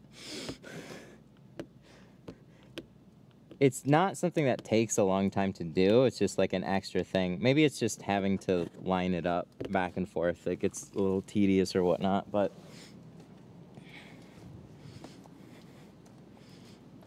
yeah, I don't think they look bad. They're really practical, especially when they're decent size. That if you're commuting a lot and you're driving like late afternoon, early morning, that sun gets in a really annoying spot.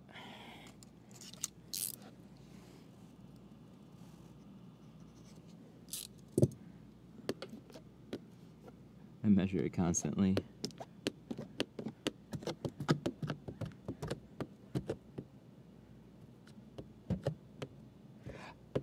He's waiting up front, so I ended up doing this ahead of time, lining it up on the outside, and then he went back up front, and we're throwing it in.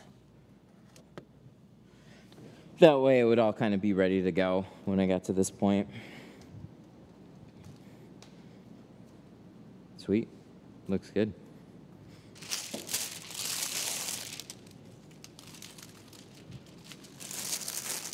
How many cars can one person tint in a day? So all the sides and rear is kind of, to me, a standard job, but I've had so many add windshields or full windshields that it just kind of depends. I plan for no longer, I tell people to plan no longer than 2 hours for all the sides and the rear.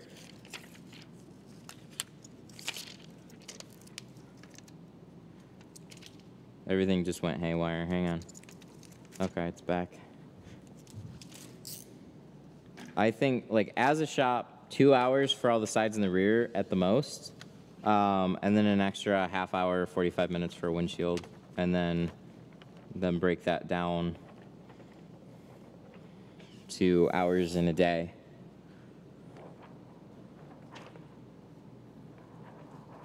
So, realistically, like, I'd say that's a nice, comfortable speed for one person to handle. But when you get a small crew together, you have somebody on the doors, somebody on the back window, and you can get all that done inside half hour, 45 minutes.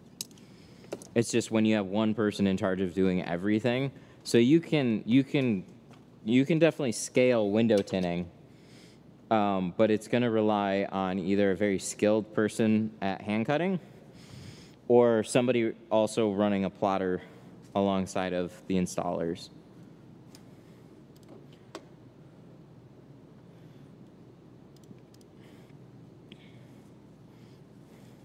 Do you have any banners or flags outside for the films you use? Like outside? Like outside the doors? No, I only have like a little door sign too. I gotta make this place a little easier to find for the people that actually have appointments.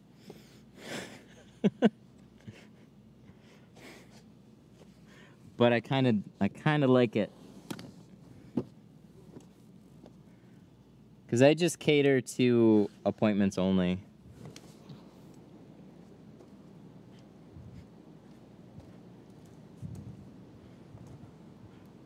I like to get 1 or 2 skilled guys. Problem is everybody is so unreliable nowadays. Yep. Yep. You're going to have a fun time trying to grow a tint business in the same way that you've grown. So with vinyl,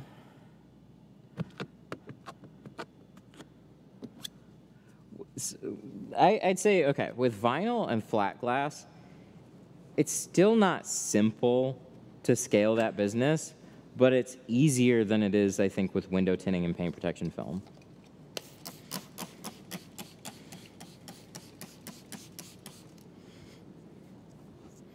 Cars are so tedious to do, and there's a lot of competition.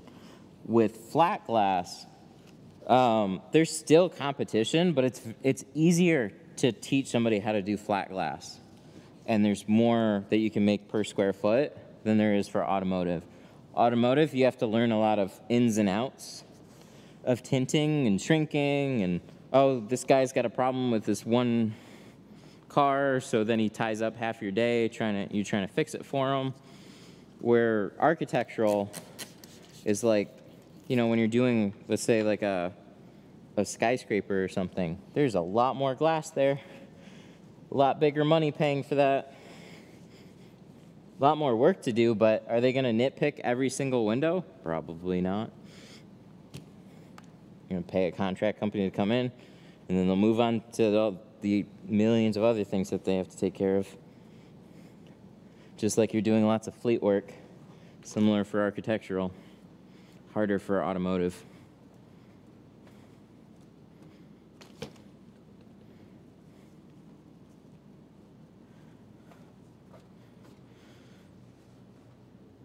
So basically I don't do color change wraps. I mainly focus on commercial. Yeah, that's what I was getting the vibe of. Smart. There's more money there. It's just, you know, like anything, it can get boring, I'm sure. But it's good money.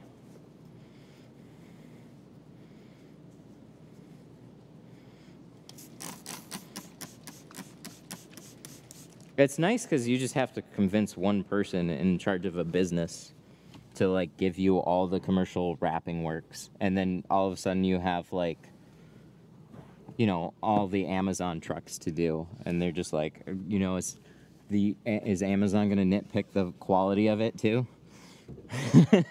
Not necessarily. Not the same level of somebody nitpicking a color change wrap on a residential car.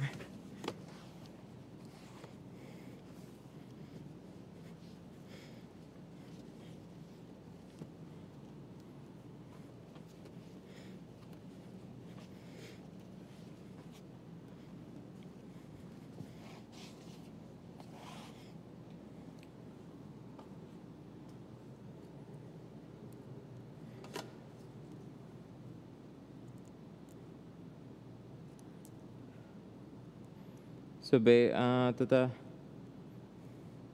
see exactly, you know, you get what I'm saying in the concept? Mm-hmm.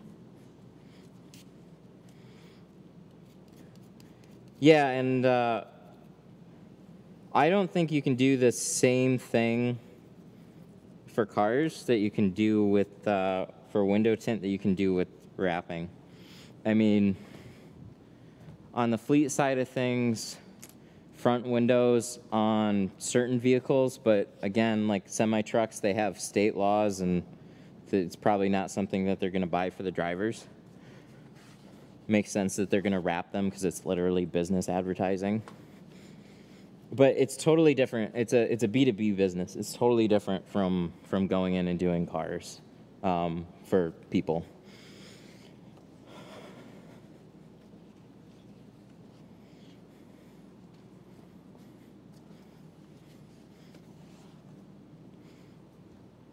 Nobody cares about Amazon, Walmart, and distribution vehicles, but somebody will give you a hard time about color change wrap for a fraction of the price. So, yeah, and you can imagine why I'm wondering why you're getting into the tinting space. From a money sense, it doesn't make sense for you. Not really. It makes sense to go after more commercial business and scale into that. But for sheer fun, yeah, you could get into the automotive world, but as for tinting, it makes more sense to get into the architectural side of it. Build up flat glass. There's a lot more opportunity there. Everybody here getting into auto is like, what the hell, man? Why are you teaching me how to do cars? You should be doing buildings. I do cars. I don't know.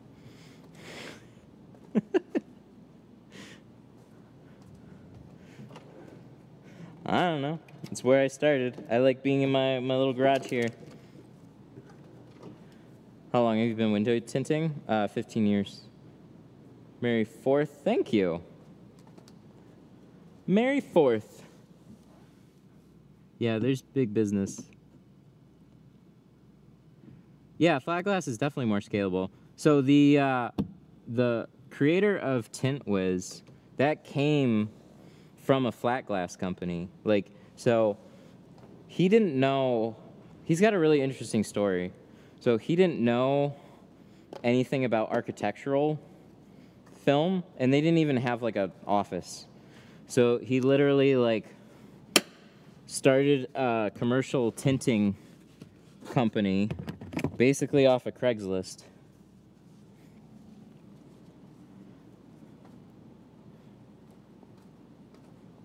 So he found a flat glass tinter, started booking jobs, gave it over to the flat glass tinter to do, and then just scaled that, right? All you need to do is exist online. Somebody calls you, you show up at their place. They're not showing up at your tint shop for commercial work, not necessarily. But, you know, you got somebody in an office who's like, hey, we want to get these windows tinted. Okay, let me look around. Let me call some places. Oh, yeah, we'll come out. We'll bid the job. Okay, cool. Thank you. Right? Like when you call a window company for your house, are you going to the window company or you're calling a specialist to come out and evaluate your house?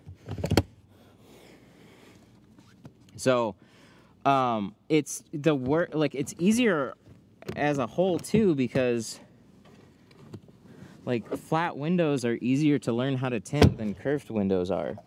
I gotta learn seal types, and I gotta learn, like it's so individualized. I'm sure a lot of you guys understand that part, but as this job right here, I am trying to find one customer at a time, and I have a max amount that I can get per customer, and I gotta make sure that customer is happy with that one job that I'm doing. When you have commercial work, you're trying to attract a business, and they have a fleet or a skyscraper or a hotel or this or that. That'll make you far more money getting that one thing, and you just have to impress one person versus what you're gonna get off of the car. The real nice thing about auto, though, is that the cars come to you, so you can sit here. It's less running around. So I was just really impressed, like especially talking to people. Like I remember like Patrick telling me the flat glass company he was working for, they did over $2 million in flat glass a year. Auto was like 180,000 of that. Like they don't care about auto at all. It's pennies compared to what they're making. And then they're still paying 2 tinters to get all that work done, right? Like they're hardly making shit off of auto. Where flat glass, there's millions there, so there's a lot more money, and you can hire a crew of people and pay them differently because it's easier to teach the skill.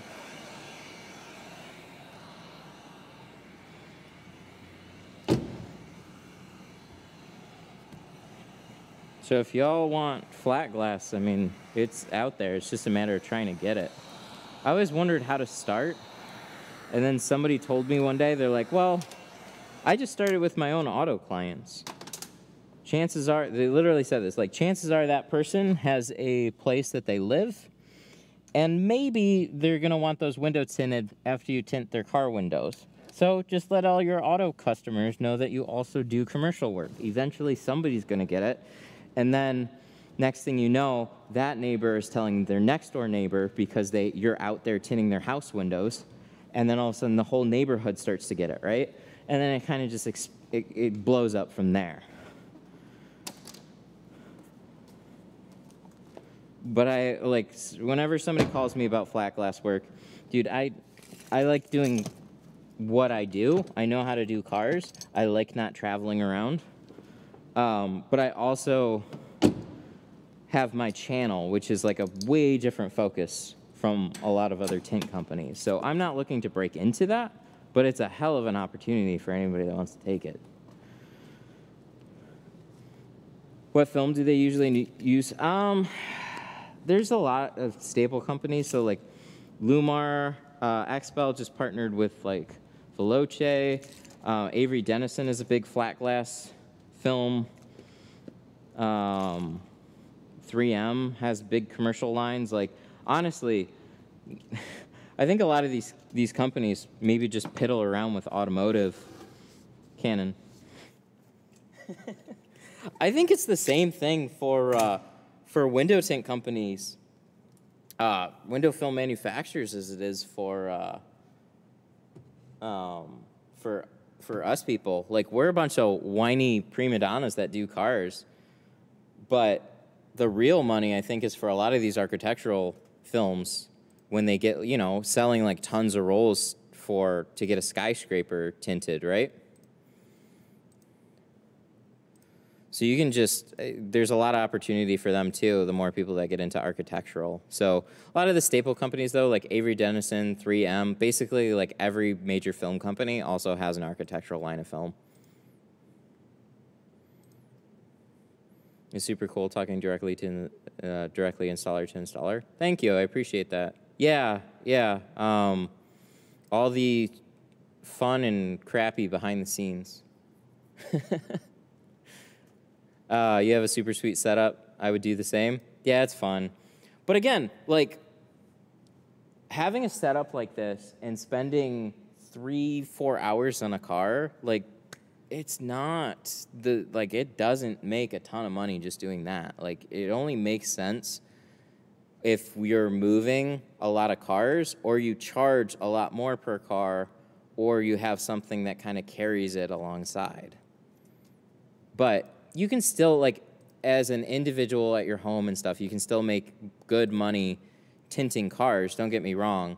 But that's where, like, if I'm tinting for a shop, or if I'm not doing the YouTube channel, I'm pulling in 3-4 cars a day. Like, my goal is at least 1,000 a day in window tinting.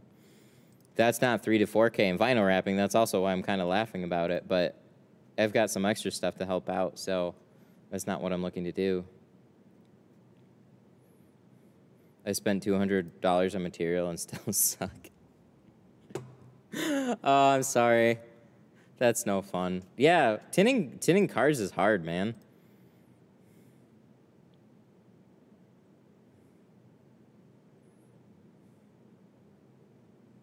Can you tell me GeoShield easiest or hardest to shrink? So, okay, any film that I go to shrink, I can make it look easy. Like, learning shrinking is still a thing, even with an easy film.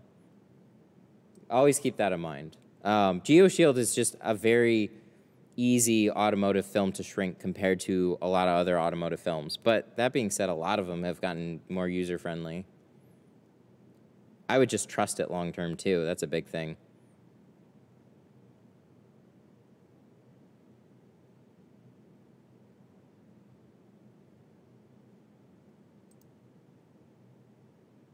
I'm aware of the price difference. It's okay. I don't mind. It's stable and constant, as fleets do have brakes. Yeah. Well, that's good. No, it sounds like sounds like you know what you're doing. That's why I was, like, really surprised. Like, I want to open up a tint business soon. Can you tell me how to market and stuff? And I was like, wait, what? You have, like, a fleet commercial company, which is, like, that's super cool. A lot of people would wonder how you even got into that. That's super interesting. Some of the best work that I did was, so I had 40 DNR trucks to do. We charged, what, 100-something bucks per set of doors, and got them all done within, I got them all done within 2 days. Like 20 one day, 20 the next or whatever. Just had somebody literally pulling them in back to back, just 2 doors, 2 doors, 2 doors, 2 doors, 2 doors. And they don't quality check anything. They don't care. They're going to get brand new trucks the next year anyways, as long as you get it on the windows and it doesn't look terrible, I guess. I don't know. There isn't a lot of quality control on it, but it doesn't matter. Very easy windows to do. But that kind of work is awesome. It gets boring, but you make a lot of money doing it.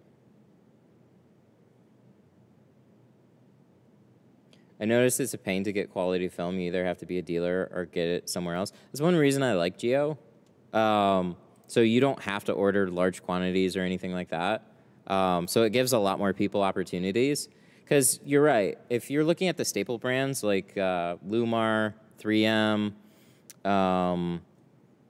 God, Lumar 3M, Expel, like a lot of these companies, they're going to want you to order maybe like a minimum per month. They're going to already want to see that you're kind of established, like, and a minimum like buy-in. But there's still, like, there's a lot of really good companies that are using, I swear, the exact same, they're getting the exact same films. So there's some that you just can't, like, nobody is getting Lumar, right? But there are manufacturers where big companies are ordering from that they're just getting their SKU of it. And those I think are the special companies that you can get, you know, a good in on starting a hell of a film business, and you can grow up with them, and you never have to change because there's no reason to. But if you ever wanted to, you also have opportunities with bigger companies, but then they just charge you more for film, and if they even provide you the real value at that point, it's tough to say. Some people utilize it, some people don't.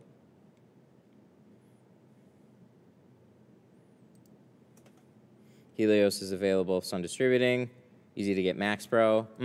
Yep, there's a lot of films that are easy to get. It's just figuring out which ones are worth your time and which ones aren't.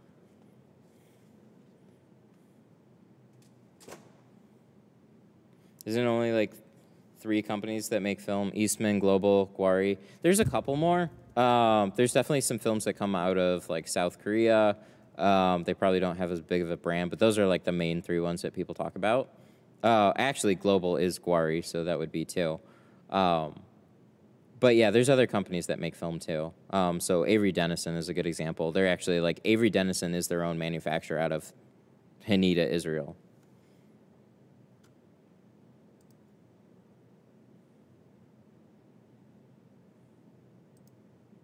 I see you using GeoShield, so I'm easily influenced because of watching you install different types. Yeah, because I got asked for years.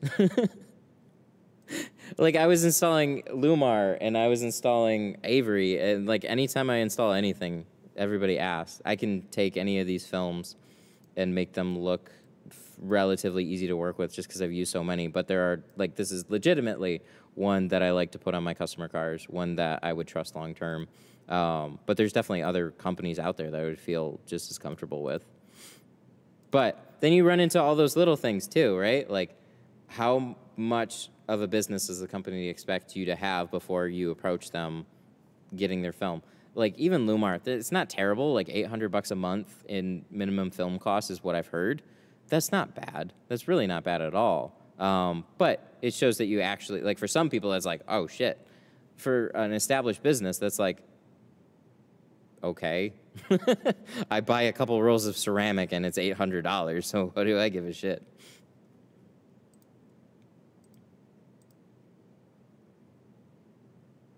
How to tell dyed film from carbon/ceramic. How to tell dyed film from carbon/ceramic to avoid getting ripped off.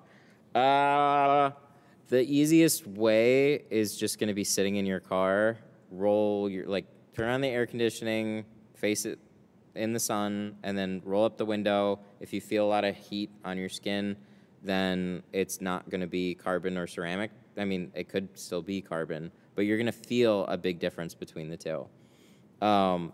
The only way to really definitively test it is actually buying a meter or going to a shop that has one. Other than just like that superficial, like, this doesn't feel like it's doing what it should. All right, I got to shout out some super chats.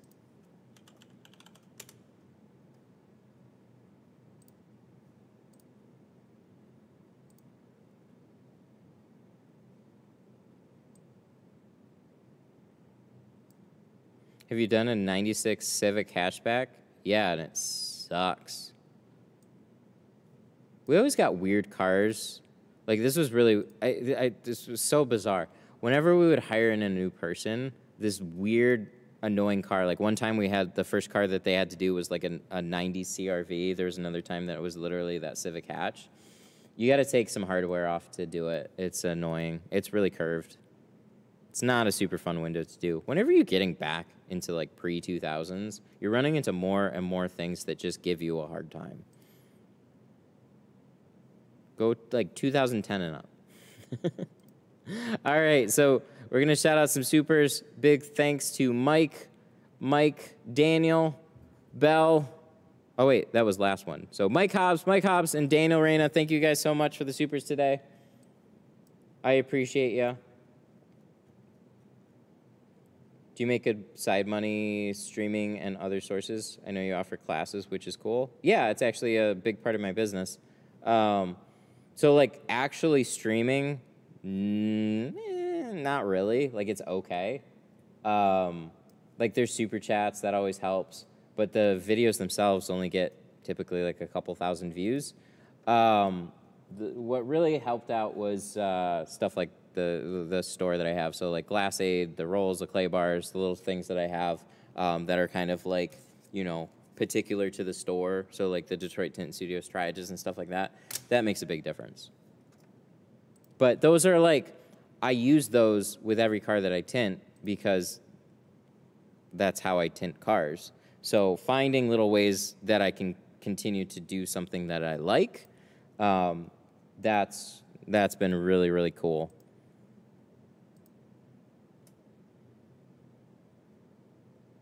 Are you going to restock Squeegee handles soon? Working on it. I would get the Fusion one, though. Sun Distributing, that Fusion one. Fusion Shorty handle. That one is a great squeegee handle. Tint Depot or Sun Distributing. This is... Wow, no kidding.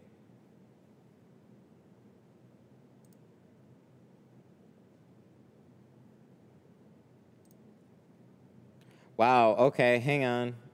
Yeah, I'm seeing the critical error thing on Sun Distributing's website too. That's no good.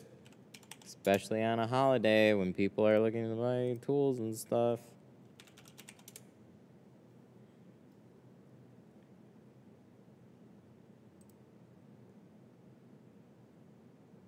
$5-inch shorty handle is $30 friggin' now? What the fuck?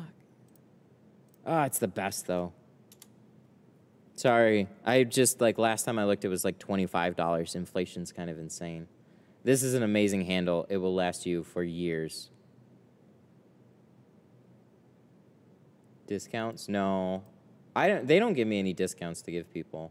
It's kind of sad.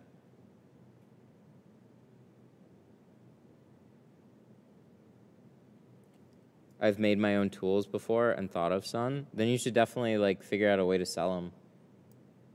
Installers find the best workarounds and new ways to do stuff. The hardest thing is just getting it out there. No, like I searched something on their site, clicked on a product, and it gave me a oops. That's no good. That's one of those freakish work timing things where, oh, holiday, we're going to be gone and enjoy the weekend. And then all of a sudden...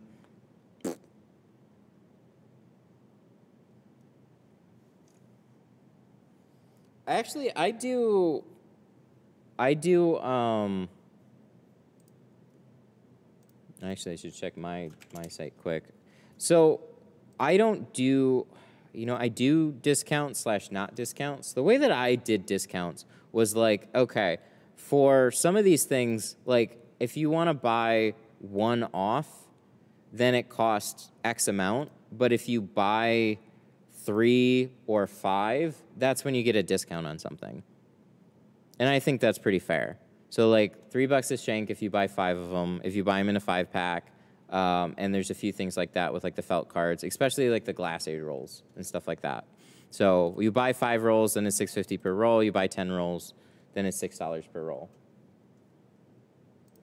So it was a way for me to like, for anybody that was asking for like some sort of a discount, it's like, if you buy a little bit more, then there's more money to work with to then give you a little discount on it. It just, a blanket discount on one-off items, it usually means that the company is like losing money. Because a lot of tool companies, they run on relatively slim margins, so there wasn't a lot of money there, but when there's more money, like, then you can do stuff like free shipping, like bigger discounts on overall orders, stuff like that.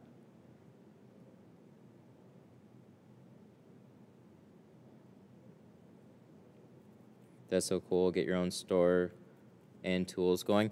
Yeah, and that was that's been a real big. Let me show you. Just stop. So I never really intended all these things to kind of pop up on here. We started, so this was with like the certified tinter thing with Patrick.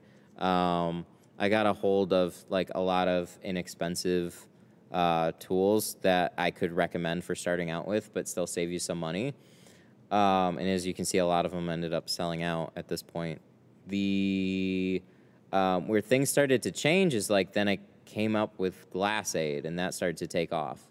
And then like the felt cards were doing well, and that's like a big staple. And then I decided to get Detroit Tint Studio on that. And then I found out I can get green edition shanks, and I was like, oh, that's super cool. And then Tri-Edge calls me one day, and then we worked on this collab. So like literally one of my favorite tools, we were able to make it green. So this is my color, Detroit Tint Studio Edition Tri-Edge. Like how cool is that? And then from there, I find little things that I feel like are holes in the industry. So clay bars I really like for cleaning back windows, and then I added my own to that. Detroit Tint Studio Squeegee, that was another one that I really like, that I was able to get Detroit Tint Studio on that too. So like there's these little things. I always keep my eye out for these like little holes in the market. They're like, this is essentially what I call my merch. Like, because t-shirts don't really sell, but things that actually sell and are really cool is like to take this, like something you're going to use on your own vehicles and stuff while you're learning or installing full time, whatever the case. Like it's really cool to have that crossover there. That's kind of come about a lot in like the last year or two at this point. I bought over $100 worth of stuff off your site. I would buy more if you carried them, but I'm sure it's a pain. Thank you. I appreciate it. A lot of the stuff that I carried in the store, too, was also so I could kind of scale things relatively easily. So, like, I wanted to carry bulldozers because I use them a lot, but they're really big. They're like one of the most annoying tools to ship, ensure that they get there safely. So I specialize in smaller stuff. But now that I have somebody helping out full-time, we may end up adding more stuff, but it's not a super big priority. I like where the store is at. I'm just looking for those, like, I really want to get, like, a Detroit Tint Studio squeegee, like a main-handled squeegee, but for now, the hybrid is, like, it's my favorite, man.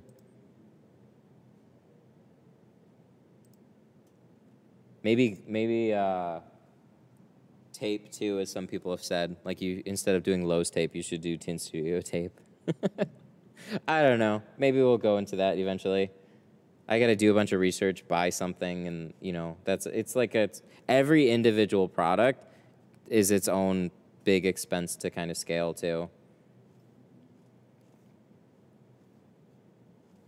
It would be cool to collab in the future sometime.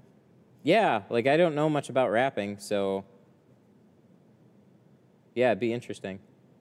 Do you do your deposits through your website? Who designs your website? I unfortunately design my website. I need to have a company to fix it because it looks really bad. Like it looks okay, but it's off of like a template, and then I made it worse, I think.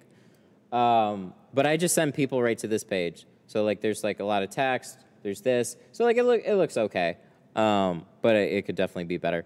So if you go to here, quote. Oh wait, no, I'm sorry. So this is integrated with TintWiz. So if you do one of these forms, then I get a TintWiz inquiry. But I always send people to the deposit page, and then from there we have a pre-discussed time and date. So you click on Book Now, then you would click on that date and that time that I talked about, and then they leave a deposit that way. So then they get put on my calendar for that time, and then I know what vehicle is coming in. So that helps streamlines a lot of stuff. Well, see, templates look nice and pretty, and then like you feel like you can just make it's simple, and it is drag and drop, so it's relatively simple, but It's not as pretty of a site as I want, that's for sure. I keep forgetting what their business name is. There's a company that I got to reach out to, though. They already talked to me before, but I want them to do my site, too. They do really nice work.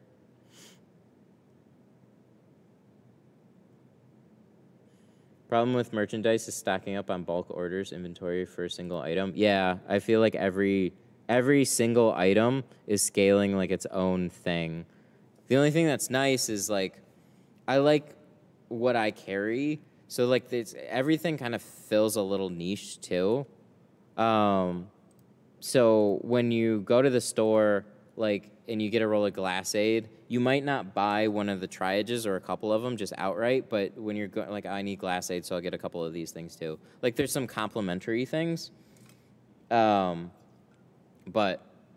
yeah, that's some of the reasons why I carry some of the other ones. With the tool stores with, like, tons of options, when you're new, you don't really know what tools to get necessarily, so it can get really confusing. So I feel like a few of these places should break it down a little better for people, but I guess that's why I have videos.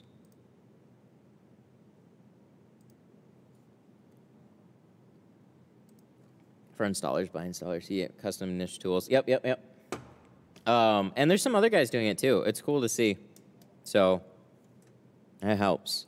Alrighty, my dudes. I gotta deliver this car. I think I gotta go with my dad's for dinner too. So I'm a clear out of here. I've got a bunch of appointment schedules for this week too, so we'll have some other streams. I don't know exactly what day, but definitely like Monday or Tuesday. No, today's Monday. Tuesday or Wednesday for sure.